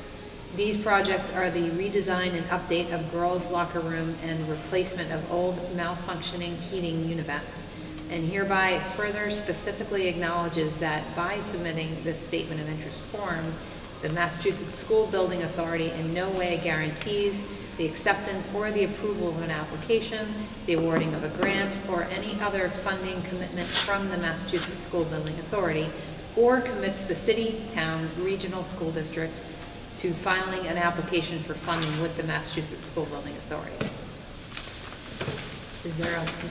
Do we need a roll call vote? No. Okay. Is there a motion to move forward as stated? Move to do that. Seconded. All in favor? Aye. Thank you. All right. So we will need the Board of Selectmen basically to do that same vote. Because you're here and you know the length of this two-sentence resolution, you can step out of the room for a minute when they're looking for somebody to read it. So I thought you memorized it. I'd like to meet the superintendent that just goes out and applies for building projects without their school committees. Yeah. I just want to meet that person. Oh, boy. All right, phase 1 fields. Yes. So I think most of this, right now we have some updates for you regarding discussion over land ownership, but some of that and the school committee's response to that is done in executive session because it has to do with property and acquisition. Got it. All right. Transportation, update on the bid process and single tier option. And so my question before, Chris can tell you his update on the bid process, but what would you, if I were to ask families, so what we're looking at on a single tier, we've gone out to, our bid includes, as I'll say it, as Chris has said, doing 2 tiers or doing 1 tier, so they're both in the bid. But in terms of getting feedback from families, if you want me to get family feedback so you can look at making a final decision around start times when you have bid information as well. We're looking at a start time. Hadley Elementary would not really change at all, maybe a couple of minutes, and Hopkins Academy would move up to about 8 o'clock, or shortly after 8 o'clock. The big change is it's a single tier, so all the students are riding together. Similar kinds of stops, but all students are together. Is there information you would like me to ask directly from families to bring back to you for consideration? My only question would be, would it impact a parent's decision to put or not put their child on a bus? Okay.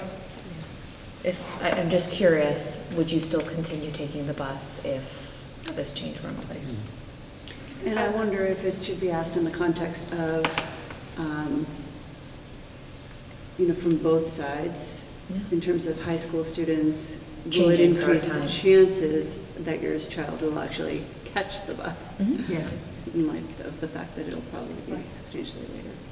So I can go through some basic questions around overall impressions. Does a change like this feel positive? Layout. Here's the real change. The real change is about delaying the start time, and it's we could do this in a way that is more economical. So, you know, how do you feel about that change? And then how do you feel about ridership changes? I will point out to families that those children who are taking the late bus, which there's a good handful of children that use the late bus, we do have mixed ridership in the afternoon. So.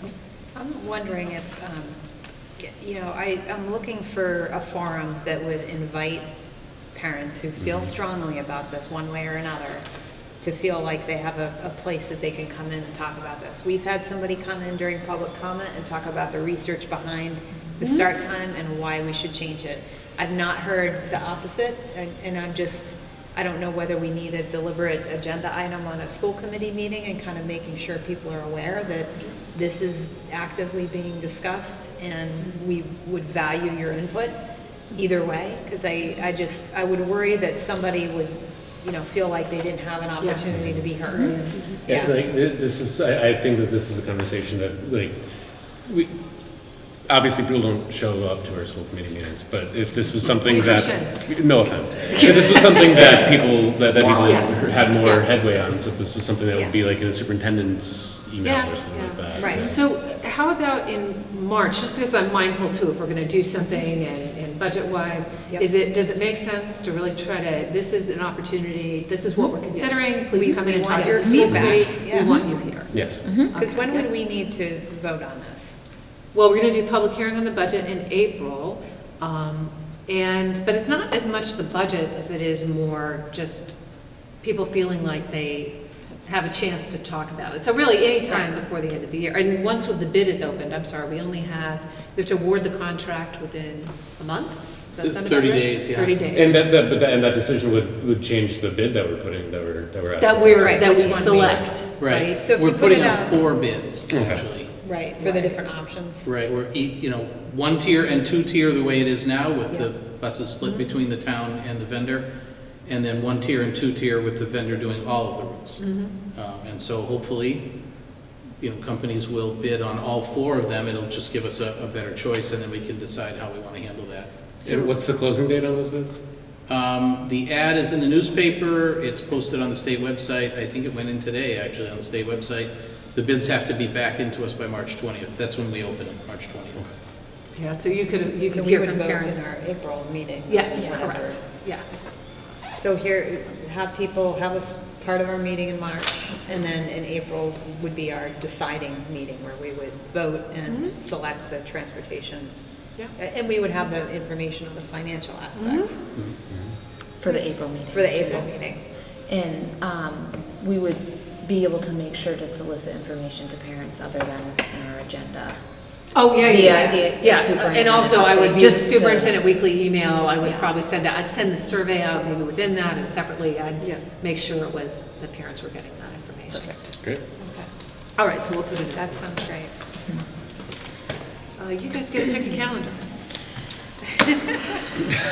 These were fun to look at. Mm-hmm. All right, the Give you all 19, 20 something to do. calendars. So we have some options here. So you saw the biggest change is in draft A, we do what we always do. We come back the day after New Year's Day, which happens to fall on a Thursday. That's not a big deal. We have 2-day weeks with students sometimes. But that also means, again, assuming no snow days, I never thought I'd say, well, that will never happen, but so far this year it might happen. That school ends on a Monday, right, with no snow days in June, if you come back on the Thursday.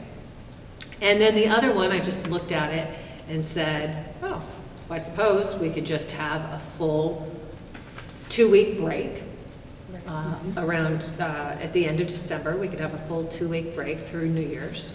And then school ends on a Wednesday in that scenario. That's really the only difference. And of course, the quarter dates change slightly depending on when your vacation ends. And I ran it by Dee. I said, what do you think families would think? And we said, well, they could like this or they could not like this. And I said, guess what? Give me 2 and the school committee will choose. Thank you. I ran it by a student at Hopkins.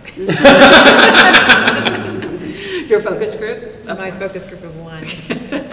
No, I mean, to your point, it seems like if we were going to be ending on a Monday, and in order to extend the break over the holidays, because the holidays fall right in the middle of the week, to have 2 full weeks and still get out of school the same week, you know, just a Wednesday, not a Monday. A couple of days. I was in favor of draft B, to offer families that 2 weeks of time holiday-wise, to not split it up and come back on January 2nd. So you're basically adding 2 days at the end of the year in order to gain 2 days and a weekend over the holiday time. And I think, I don't know, I know people's work schedules are all different and they may need more coverage because we're not coming back to school on the 2nd. I know I don't think I get the 2nd off. But it seemed like there's, I don't know what attendance is usually like this year, you know, right when we came back. When did we come back this year, January?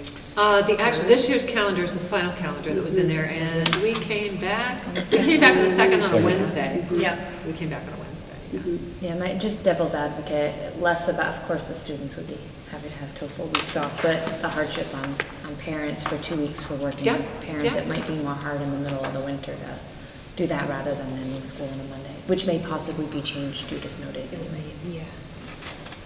It's true, and I mean, if the weather is pretty unpredictable, right? So if we did have 5 full days, essentially they'd be getting out that last week in June. So it takes away from the warmer months. Well, the 24th would be the last day if there were 5 snow days? 5 right. So 19th otherwise? Just to put it out there, I'm personally more in favor of going back on the 2nd, just to not make as much of a hardship, because if parents do have time off in that break, then they probably don't have off Thursday and Friday. Just my 2 cents. I also think, you know, there's the plus side of starting back after vacation with a half week or like a really short week. It makes it a little bit easier to ease back in. Kind of like our August start. Yeah, Martin Luther King holiday is a little bit later, the 20th this year. So in 2020. So they would have a little bit of a holiday coming up after they come back. Right, and if you look at that from an alternative, just to point that out, if you started school on the 6th, then they'd have 1 full week of school, and then the following week they'd have a day off and a half day. So they'd only have 1 week back, and then you'd have more time.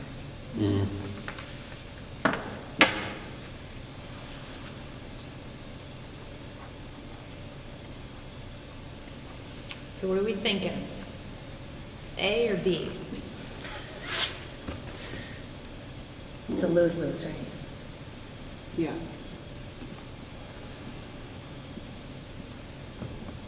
I mean, I really could go either way. Yeah. But I think I'm more in favor of a longer summer vacation for them, getting out of school earlier in June, and having it be an easier time getting back to school in January when it's cold and miserable and no one wants to go back to school. Having a couple of days rather than a full week is just, I know it'll be easier on my home front. I agree. I can go either way. I could go either way. This is personally it's going to be harder on my home front, but I mean that's just one guy. Yeah, for me, I was looking at people that travel over the that's holidays what I and was being thinking. able to kind of maximize that last weekend and having a longer break over that time. But that's, you know, and I think that my poll of 1, that was what their opinion was too, was kind of like on the 2nd, how much, you know, my friends are not going to be back at school necessarily. What, you know, not my friends that aren't here in this district. Why are we going back as early as the 2nd? I don't know what other I don't know what other Right. calendars are doing, just know that. We don't, because other people haven't set their calendar, so I don't know what they will do, but. I always have a hard time with the idea of going back to anything, whether it be a work trip or school or a vacation or anything in the middle of a week, especially towards the end. Like if somebody's like sick on Monday, Tuesday, Wednesday, Thursday, and they show up to work on Friday, like, seriously, why did you come to work on Friday? Is there a way to tell, so looking back at the calendar you gave us for this year, that we approved in May, so we opened back up on Wednesday the 2nd. Do we know, like, did we have a high number of absences? So I can get any data that you want. It's okay if you approve the calendar next month. I just didn't want to forget. This is another one of those things that. I think families it's not- appreciate Yeah. having it as early And as possible. thank goodness for Mr. Burns who said, hey, we're going to do the calendar. I said, there's an idea. I didn't completely know anything about it. So I can get data on attendance. I can also ask other school districts if they've set their calendar, if we can have a copy of it. I mean, for me, Stanford goes into shutdown for like an extra week, and so I have the time off. We can totally manage it, but I do think it could become, it's a very privileged thing that I have that flexibility, and that my other half is at home, and so But I mean, either way you're going to be trying to get whether the parents are going to be needing to take the time off in the middle of the winter or I feel the like summer. It's going to be. If you're not from a position of privilege, that you have summer accommodations that you have to make anyways, and so those are things that you're prepared for and you can manage. But it's not the case necessarily the week after Christmas and New Year's. And it might be a hardship for some families to get time off around that time, as you say. If companies are closed, that's easier, but, if the company doesn't close and you're expected to go to work, it does. Right, or if you're an hourly wage earner, if you're in the service sector. Exactly. It makes it that much more challenging.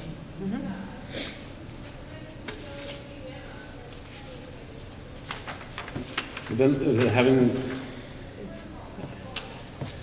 It's hard to make There's these no good decisions answer. based on Yeah. our experiences and our preferences.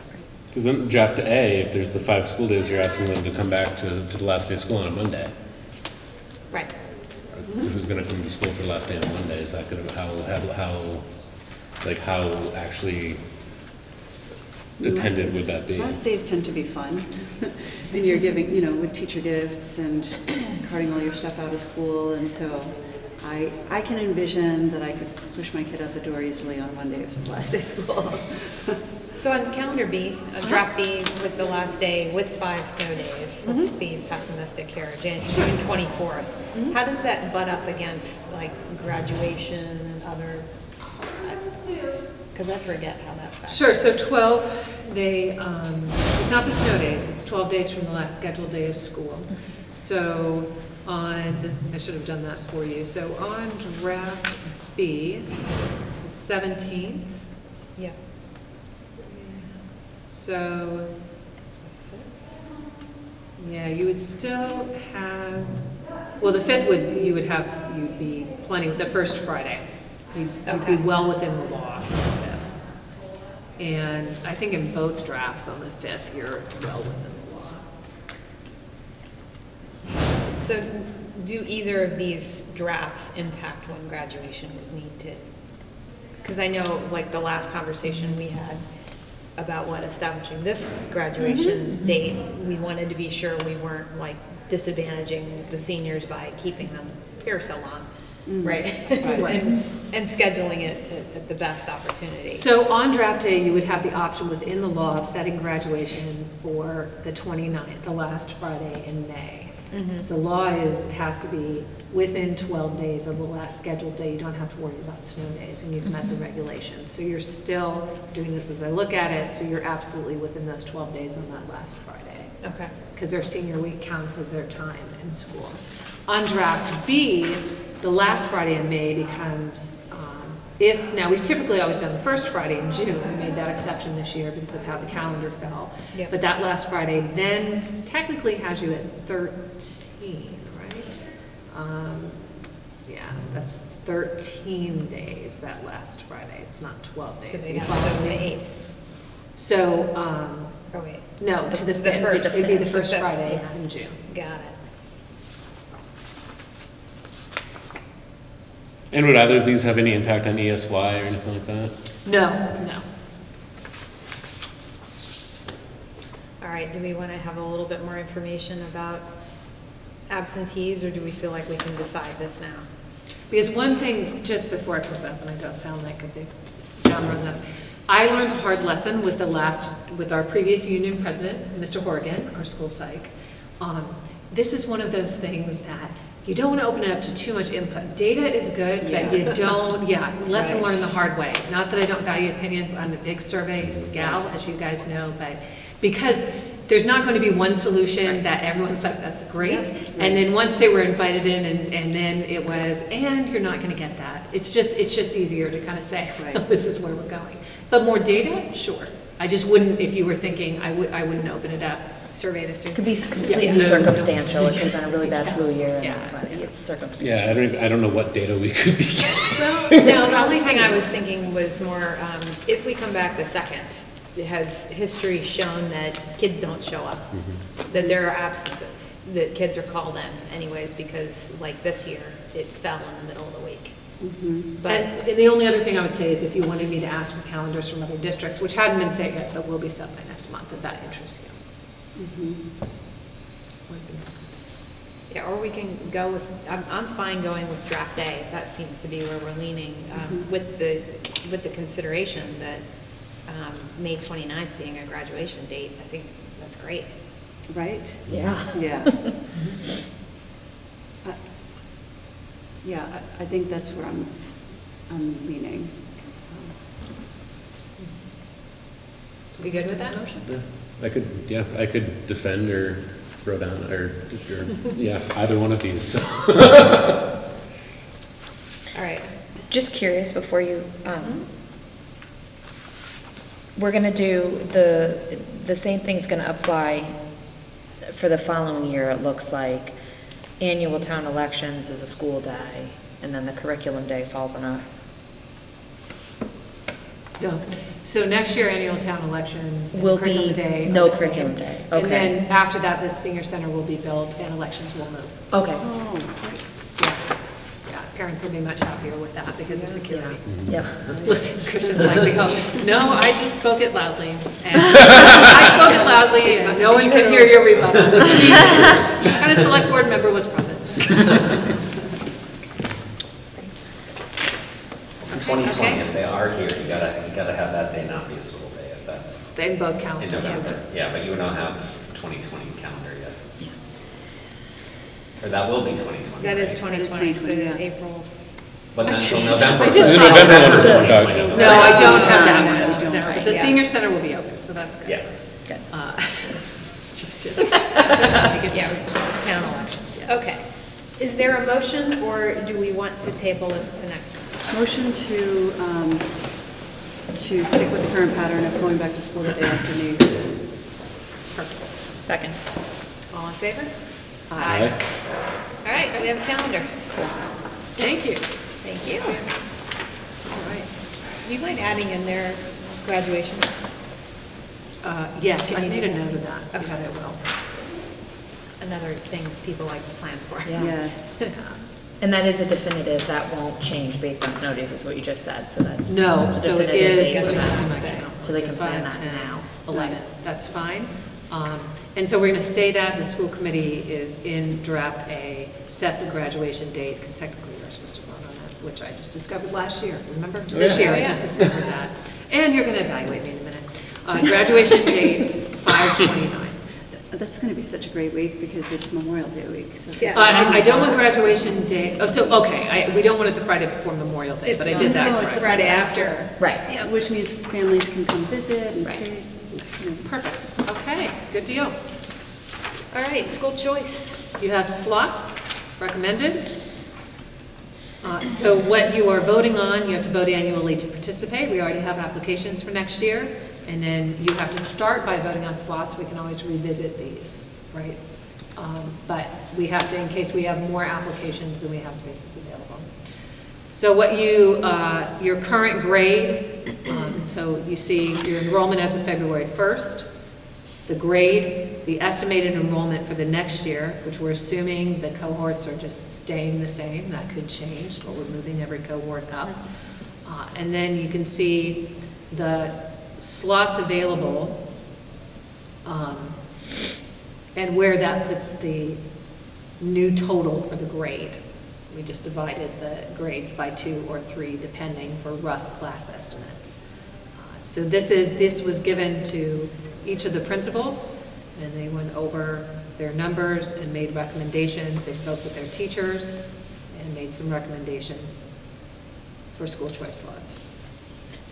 I just had 2 questions. Sure. One is if you could talk about why grade 3 is at 0 when other comparable sizes classes have slots available. And the other question is about grade 9, whether we have historically seen a pretty large drop-off, it seems like, of kids choicing out in grade 9, whether we should, basically approve more slots. Yeah, so I'm going to work backwards. That grade 9 is a good point. I mean, we could certainly say,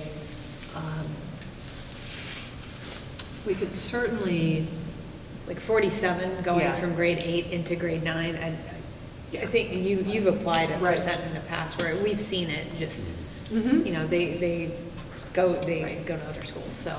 Right. Well, historically, what have we had open for seats for grade 9, and have we filled all the choice seats for them? No, we've never filled all the choice seats. So is it something that, I feel like in the past, can we approve on a case-by-case basis too if needed? Like if we don't open up more? You can't approve case by case. So what you would do is you could decide that, so this has happened since you all have been here. So we've had additional seats. We've come back. What you've decided is to open up additional seats. Right. So, which may be what you're asking me, but I just want to be clear for the public that the school committee does not review individual school choice applications ever. It's an entirely blind lottery process, and you just increase the number of seats. So yes, you can. I can always come back and say, we think we have more room in this grade. But to your point, I mean, we certainly could make that adjustment now in grade 9. We don't have, at this point in time, the same high number of students who pulled applications for Smith Vocational at this point. We're happy. I mean, our goal is to keep them here. Yeah, I was thinking about that. But historically, you're right. And then you asked, so the teachers weigh in, and usually if they're saying, we don't want to open this grade for choice, it means that they've looked at the composition of student needs in that grade, and they have determined that based on the learning, behavioral, social, emotional needs of those students right now, that they don't recommend accepting choice at that point for that grade.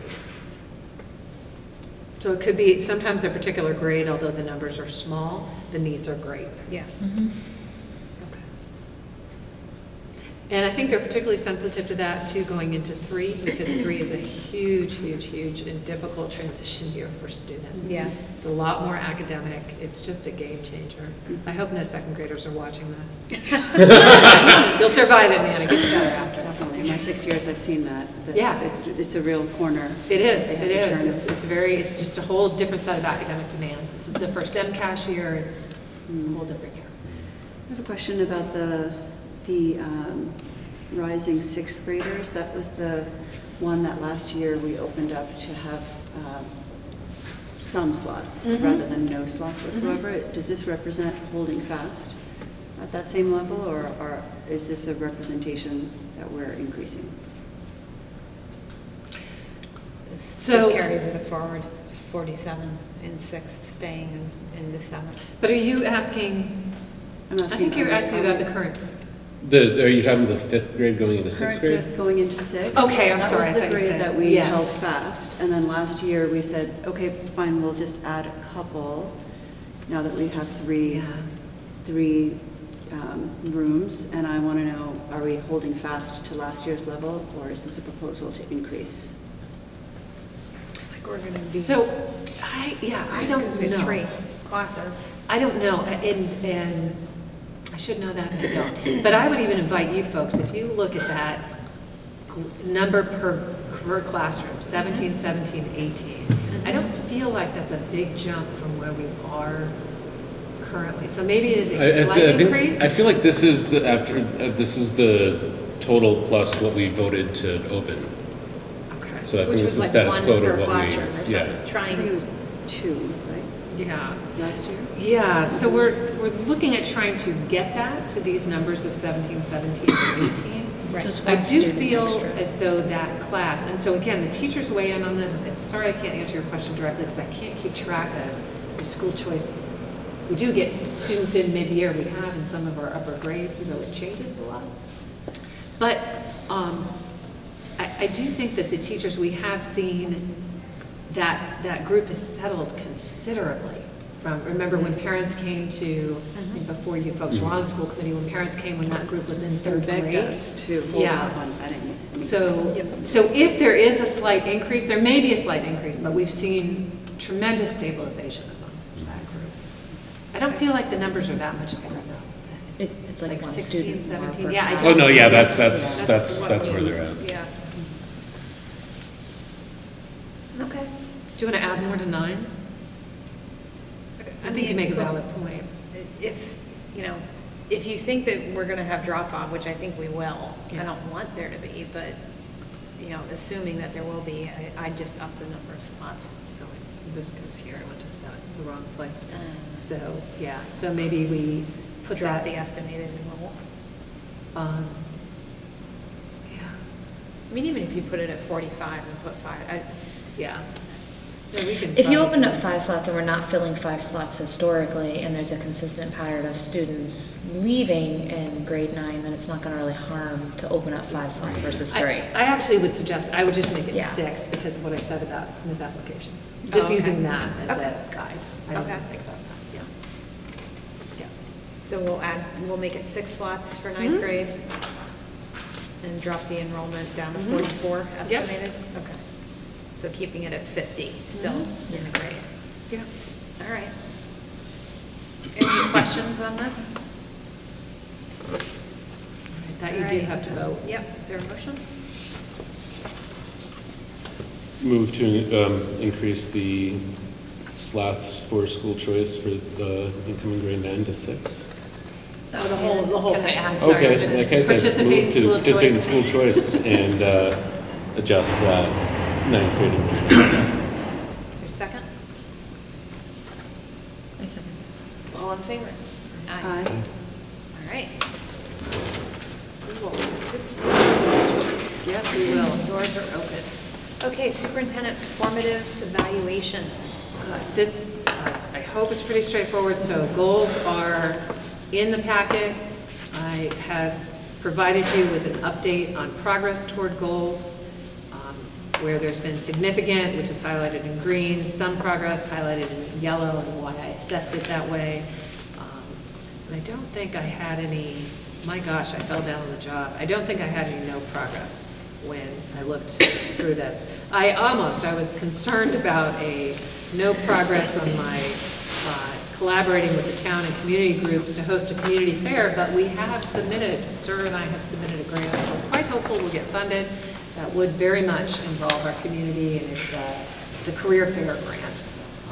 So to put on a pretty involved career fair. Community, I think it was a strong application, so I moved that one from the red to the yellow. It's high hopes. I think that'll go right into green by the end of the year.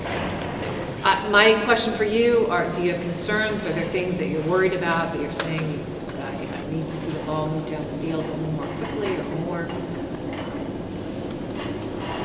I personally think that a lot of these are extremely time-consuming and very involved projects that to have made significant progress or met the goals already is, I mean, to have one that says some progress, that's a pretty extensive and collaborative task to take on. I think one of the things that we've talked to you about in previous evaluations have been,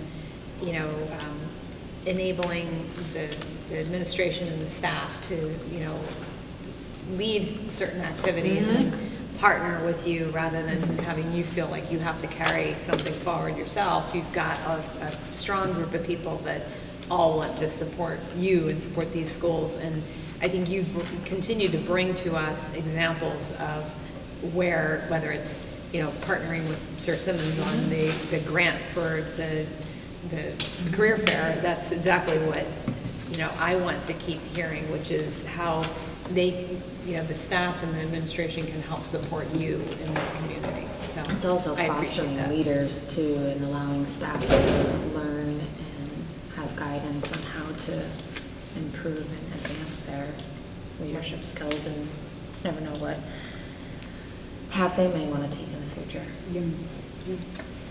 We do have some, because you said that about the grants, so Mr. Burns and I submitted a curriculum, history and social science curriculum evaluation and writing map that he would work with teachers across the district.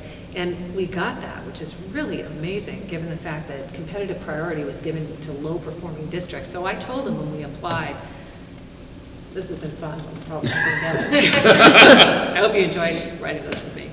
And you know, there were 105 proposals submitted and only 33 were funded and competitive, but we did get it, and we've also submitted, Ms. Camusa and I submitted an ELA grant. We have high hopes for that, since I had no hopes for the history grant. I now have high hopes for the career fair grant and the ELA grant. Great. So. Okay, you really, I mean, I think technically by the law, you can vote something, but for me, you're not required to. I just need to know if there was anything that you have concerns about. That's my primary thing. Is there anything that you have concerns about in terms of overall performance, things that you would like to see addressed, or are you concerned about critical work in the district that you would like more attention paid to it? I think we're seeing progress in your goals. I think you've had an open dialogue with us about the things that where they haven't maybe moved us forward as quickly as you would have liked. Why? I think there's some bigger, longer term things that have come around that we're now, you know, really starting to realize. I mean, start time is one of them. You know, we began that dialogue a while back. We began the dialogue around building improvements a while back, and relatively, and I think that it's encouraging to see it. So I can't say that personally I feel like our committee is left, you know, hanging on anything or in the dark on anything. You've been very diligent about, you know, either informing us where something is being held up or the process that needs to take place that takes time. So I appreciate that. All right. Thank you. Thank you. Yes, thank Perfect. you. Thank you. Keep it up. All right. Your personnel report, there's a couple of resignations and then new hires, replacements, mostly in educational support professionals. Otherwise, it's pretty quiet on that front. So just a question, because we talked about history, chemistry, bio. Are those positions that are expected to be posted, or is that kind of a future? So we will post anticipated opening for the next school year. Yeah. People understand that those, and the hiring times are probably we'll start that in March. March, early April is when we'll look to post teaching positions. Okay. So very soon. It'll stay anticipated until the budget is approved. We may just post them as openings right now, but technically you can't post for a position that you haven't funded. Yeah, right. Okay. But that's common across districts, right? They do this It does anticipated thing in happen. the spring. Yeah, it's very and common. maybe, you know, again, like the early bird might catch the worm in the instance of getting it out there in the hands of people who are looking to make a change. Absolutely. And people expect that and they know. And then when they come in and talk to us, we can say, look, our budget has always been funded. Right. The town has never voted down the school department budget. So we're pretty confident that this will work out. Okay, public comment. Our public has left. Chris, business manager report. Okay, so first of all, is everyone comfortable with the temperature in here tonight? Even I'm cold, and that doesn't happen. I got a text from Are you Jeff. paying the heating bill? Jeff was watching the meeting and he said, there's nobody wearing hats, so I'm going to turn the heat down for the next meeting. Oh. I didn't mention the word and a blanket, so. I know.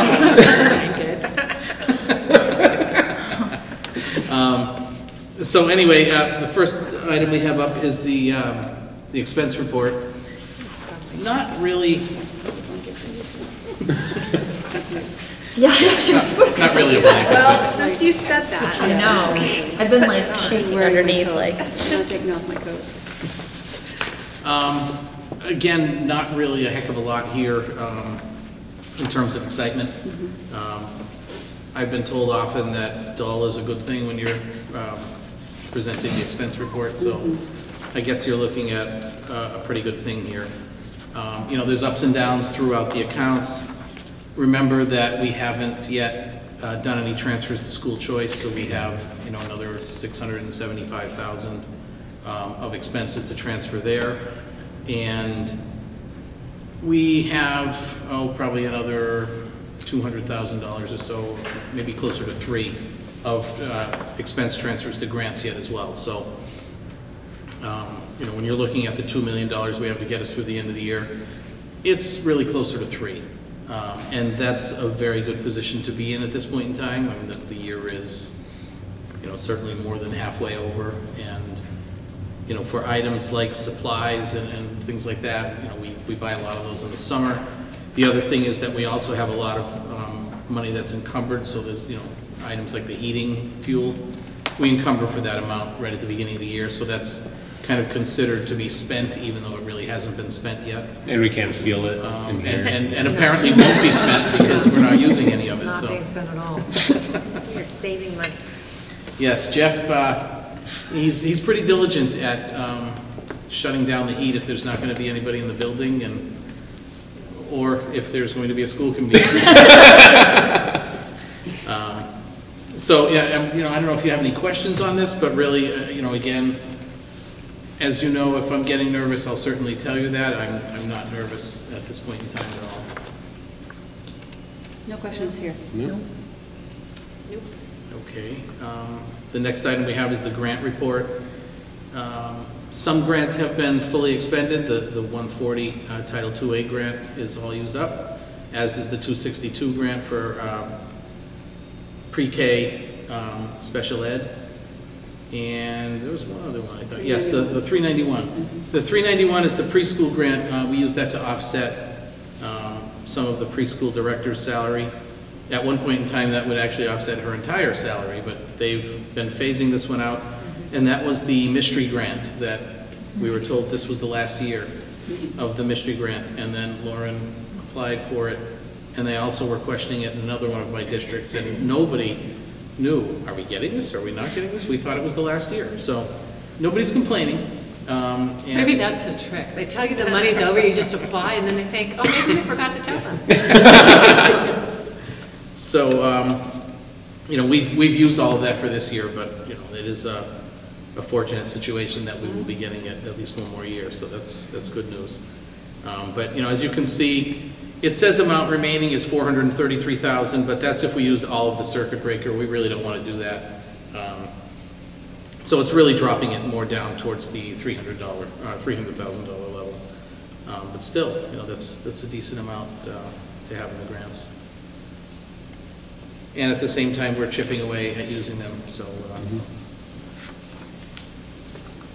I hesitate to present the next page. You will see actually a sizable increase in the, or I guess decrease, depending on the way you look at it, in the lunch account from November to December. I actually, you know, because if you look at October, November, we actually made a little bit of a gain. And then to have this big drop in December, I wondered what could have caused such a drop, you know, from one month to the next. We had a payroll on December 1st. So that was not reflected in the November, but it was $5,000-ish. And so, you know, that hit us on December 1st, and then of course we had, I think we had 3 payrolls in the month of December. So it's just one of those timing things really that we had a big decrease at that point in time. I believe at this point there are about $3,500 to $4,000 in negative balances for lunch accounts. Again, you know, this is something that Diane grapples with on an annual basis, and quite honestly, really kind of ramps it up toward May and June when the school year is ending, and it continues right up until, you know, into July of recovering some of those funds. Just a silly question, but are we positive that the POS system, school bucks or whatever it's called, it is in fact like working correctly? I mean, it just seems. It's a tough one. I mean, you know, we're getting all of the deposits in from them because I am seeing that. You mean in terms of, is it ringing up a correct order, or is it? In terms of getting the collection, like if I'm paying with a credit card, I'm putting $40 on my son's account, is that actually flowing through to you? You know, in terms of. It is. I mean, I can ask Diane to just kind of take a quick look and make sure that it's, for lack of a better term, registering everything correctly. And by that, I mean, you know, kind of at the POS terminal. Where, that's, you know. The other thing that you might want to do is look at different models. Are there other lunch purchase systems that when a child spends $3 on their meal, it comes right off the account, like it would a debit card, rather than having to wait for a parent to add $20 or $40. I think that's how this works. Is the current system works in the way in which the parent has to refund an empty account. Right. Instead of just being charged against, like Easy Pass, is what you're thinking. Exactly. Could it work Or your like debit Easy cards. Pass? Correct. Right. So there's, I bet there are other models and other school lunch systems which might help. Yeah, there definitely are. Yeah, That's we a can good question. look into that as well, sure. Because for some, that would help a great deal. Yeah. A big part of those charges. I mean, there are folks who face actual financial hardship, but sometimes, to your point, just like Easy Pass. And this is the conversation with their child of, you know, you're not getting school lunch because we don't have lunch. I mean, it's, you know what I mean? Right. It's a more direct,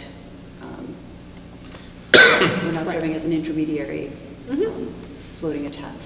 well, and there's a service charge every time you re-up on a school bus. Exactly. Yeah.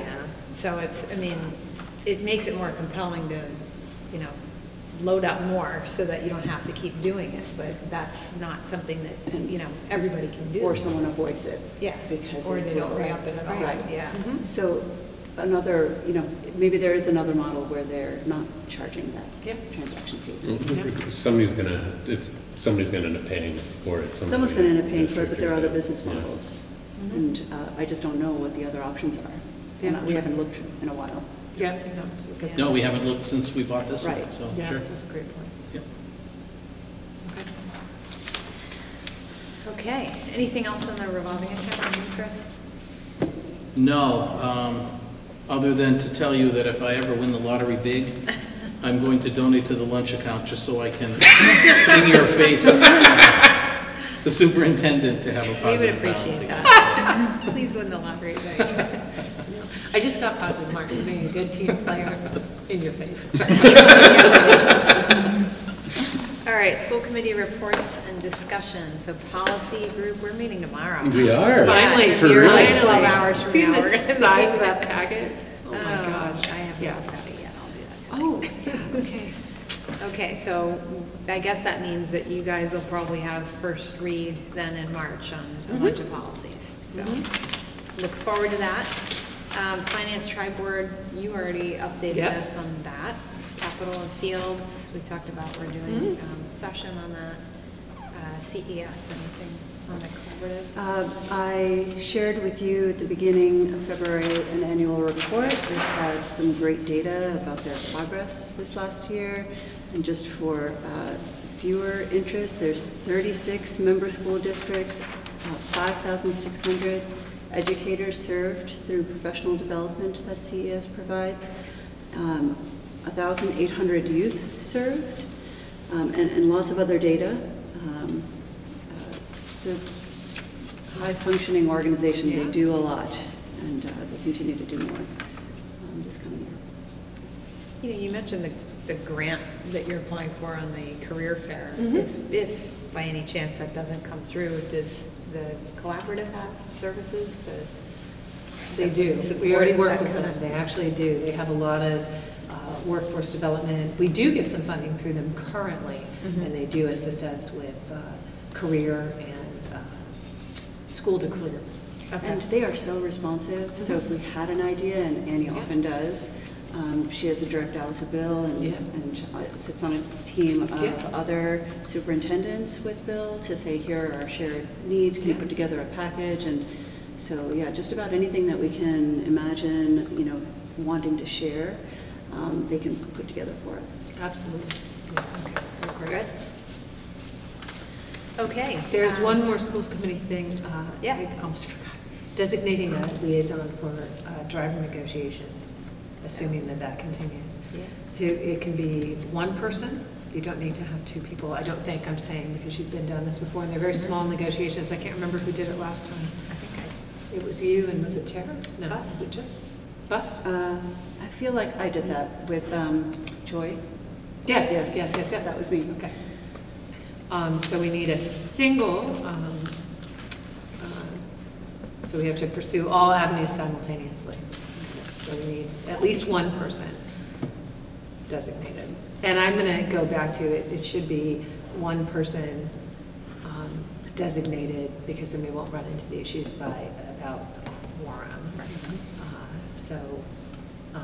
Is there a volunteer to head up the bus negotiations? I wish I could. You know how much I love doing negotiations in general. But I have a lot of travel coming up, and I'm going to do my best to make these school committee meetings themselves. Do we know when they are? I don't mind. So we have done them in the past in the morning, but at the school committee's work schedule that we would work around the school committee. So there's time during the day where they have a break. They were pretty contained during the day because it was between their two runs. So they were short meetings. It did wrap up pretty quickly, and it was the first contract. So honestly, I don't foresee it being terribly involved, but we would respect the schedule. It's when everybody's available.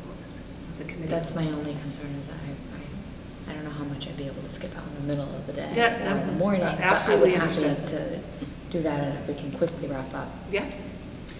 When will this start up? So once we've designated somebody, then I will reach out, including that school committee member, the Fred Dupre, attorneys on both sides. And, it's really the attorney's schedule. So I can't, in terms of start, it depends when the attorneys are available, which is. But it's an immediate negotiation. Okay. What do you think? We should assign Paul for this. Well, he's got the middle of the day. Yeah, you know. Why don't you put me down? Put you down? Yep. Okay. Unless anyone else wants to volunteer. Thank you. Did you want to, Tara? I don't mind doing it. It's just that I think my schedule is probably going to be more limited at the end of the day. Okay. Perfect. All right. Okay. Let's go through. We did the service field trip. We approved the music dates, program studies. We talked about locker room. All right. So we need a motion for the approval of the AP warrants that were submitted in January 2019. Motion to approve the AP warrants submitted in January of 2019. Second. All in favor? Aye. Abstain? Approval of the January 14th, 2019 minutes. Any comments or revisions to that? Okay, is there a motion? Motion to approve the January 14th, 2019 minutes. Second? Second. All in favor? Aye. Approval of the warrants submitted in January 2019. Is there a motion? Move to approve the warrants submitted in January 2019. Second? Second. All in favor? Aye. All right, and we did the calendar, we did the school choice slots, and we are participating in school choice. We did the SOI vote, that was fun to read, and we talked about informative evaluation rating. We did not vote on that. Do we need, okay. All right. As long as you're not going to fire me, it's fine. There's no intent to fire you. Okay. The next regular meeting before we go into executive session, March 25th, I am not going to be here. I was going to originally say, please convene without me, but I really do want to be here for the forum on the school start time. I don't know whether the prior week, maybe the 18th, it sounded like maybe Tuesday night, because Monday was. What does the following, the couple of days look like for you? After the 25th, like the 26th, the 27th? I'm gone that whole week. Okay. Yeah. Another possibility is April 1st, putting it out there. That is candidates night here from the Mothers Club. We could meet, but I would hate to have a forum the same night that they're doing. Sure, we might pull out people. If we start, What time does the forum? 7 p.m. At 7 p.m., so we would meet in a different room, but to that point, potentially, and for you guys for candidates night, what I have on the agenda for March will be an update on the budget. There won't be a final budget to vote. The busing forum, policy, and whether or not we have a locker room warrant article. If we've got any information on the locker room. That's it. Okay, good. I can't make it first. You can't make it, okay. Sorry. So you want to go back to that previous week then? Do you want to look at April 2nd, the previous week? We can also patch in for more writing if you will allow. Policy will be patching in anyways. Could, but then the three other folks have to be here. Yeah. Because the remote folks don't count unless there's a forum. The week of the 1st, is there any other date? Would the 2nd Yes, work? the 2nd works. How does that look for you guys? Yeah, the whole week. Right now, the 2nd is open for I can me. do the 2nd. Yes, I believe that works. Yes, I can do April 2nd. Okay, Right. so we will hold our March meeting really in April on the 2nd. And let me just ask, our regular April meeting is supposed to be, is it the 22nd? Let me make sure. Just to make sure. It's not during April break. 1, 2, 3. So then 1, 2, 3, 4, the 22nd. Okay. Yeah. And is that enough time in between for like first read and final reads, things like that? I think so. Okay, so April 2nd, we'll do that. And then our April meeting will also be the 22nd. It's not possible I'll be traveling, just, Okay. that's it. The 22nd, I'm just, The 22nd is our regular April meeting. So what will be important in April, and it's okay if we end up changing the 22nd, but right now it looks like who can make it on the 22nd? I can. Heather can, I can. Tara can. Oh, actually, I can't, I'm sorry. So let's try to pick April now, you know why? Because that's when you do your public hearing on the budget. And if that doesn't get in the paper and voted, we can't vote it on town meeting floor. Any chance that the 30th might work for you? April 30th, Tuesday? Correct. Currently, that looks fine. Me too. Okay. So in lieu of the 22nd, we're looking at April 30th. April 30th, which would also then be, that would be the public hearing of the budget. Great. Okay. So April 2nd is our rescheduled March date, 5:30. We'll do the forum then and other topics, and then April 30th will be our April meeting. Yeah. Open, sorry, budget open hearing. Can you do that? I'm sorry. Does that work for you? Just the budget. You want to weigh in or? I'll fill you in the week before. All right, just done. And you know me, I'll just say, don't worry about it. Just do it. Will you communicate those to Paul, or would you? Yeah, I'll take that too. I mean, if you Great, talk to thank him you. via email too, but I'll make sure. I know May is a ways out, but the fourth Monday is Memorial Day. So does it make sense to try to plant a flag on the 20th?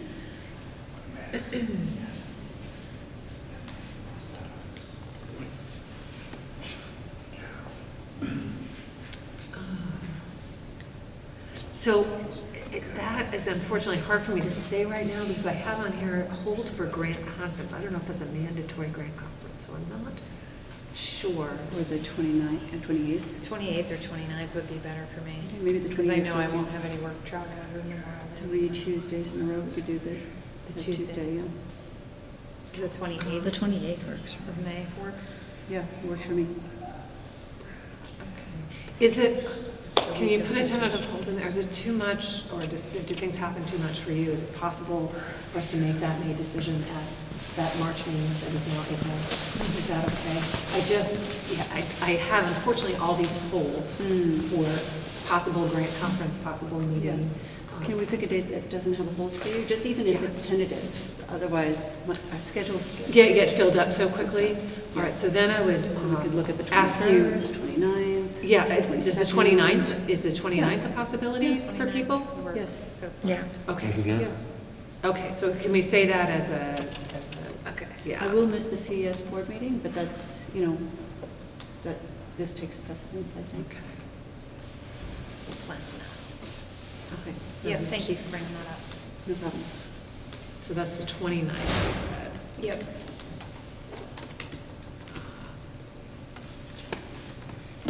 All right.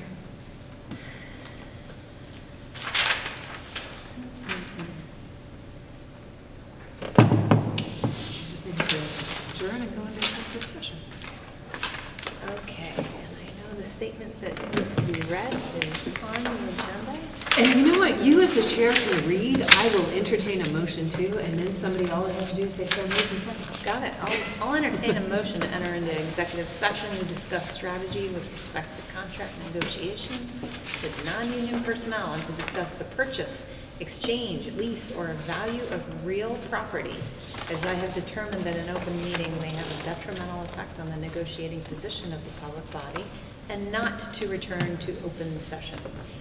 I'll make that motion so that you can entertain it. I am entertained. I will second it. All right, and a roll call vote. Keith? Keith, are you entertained? I'm quite entertained, Yes. and yes. Okay. Tara? Yes. Mara? I vote yes. Great. We go into exec session. Okay.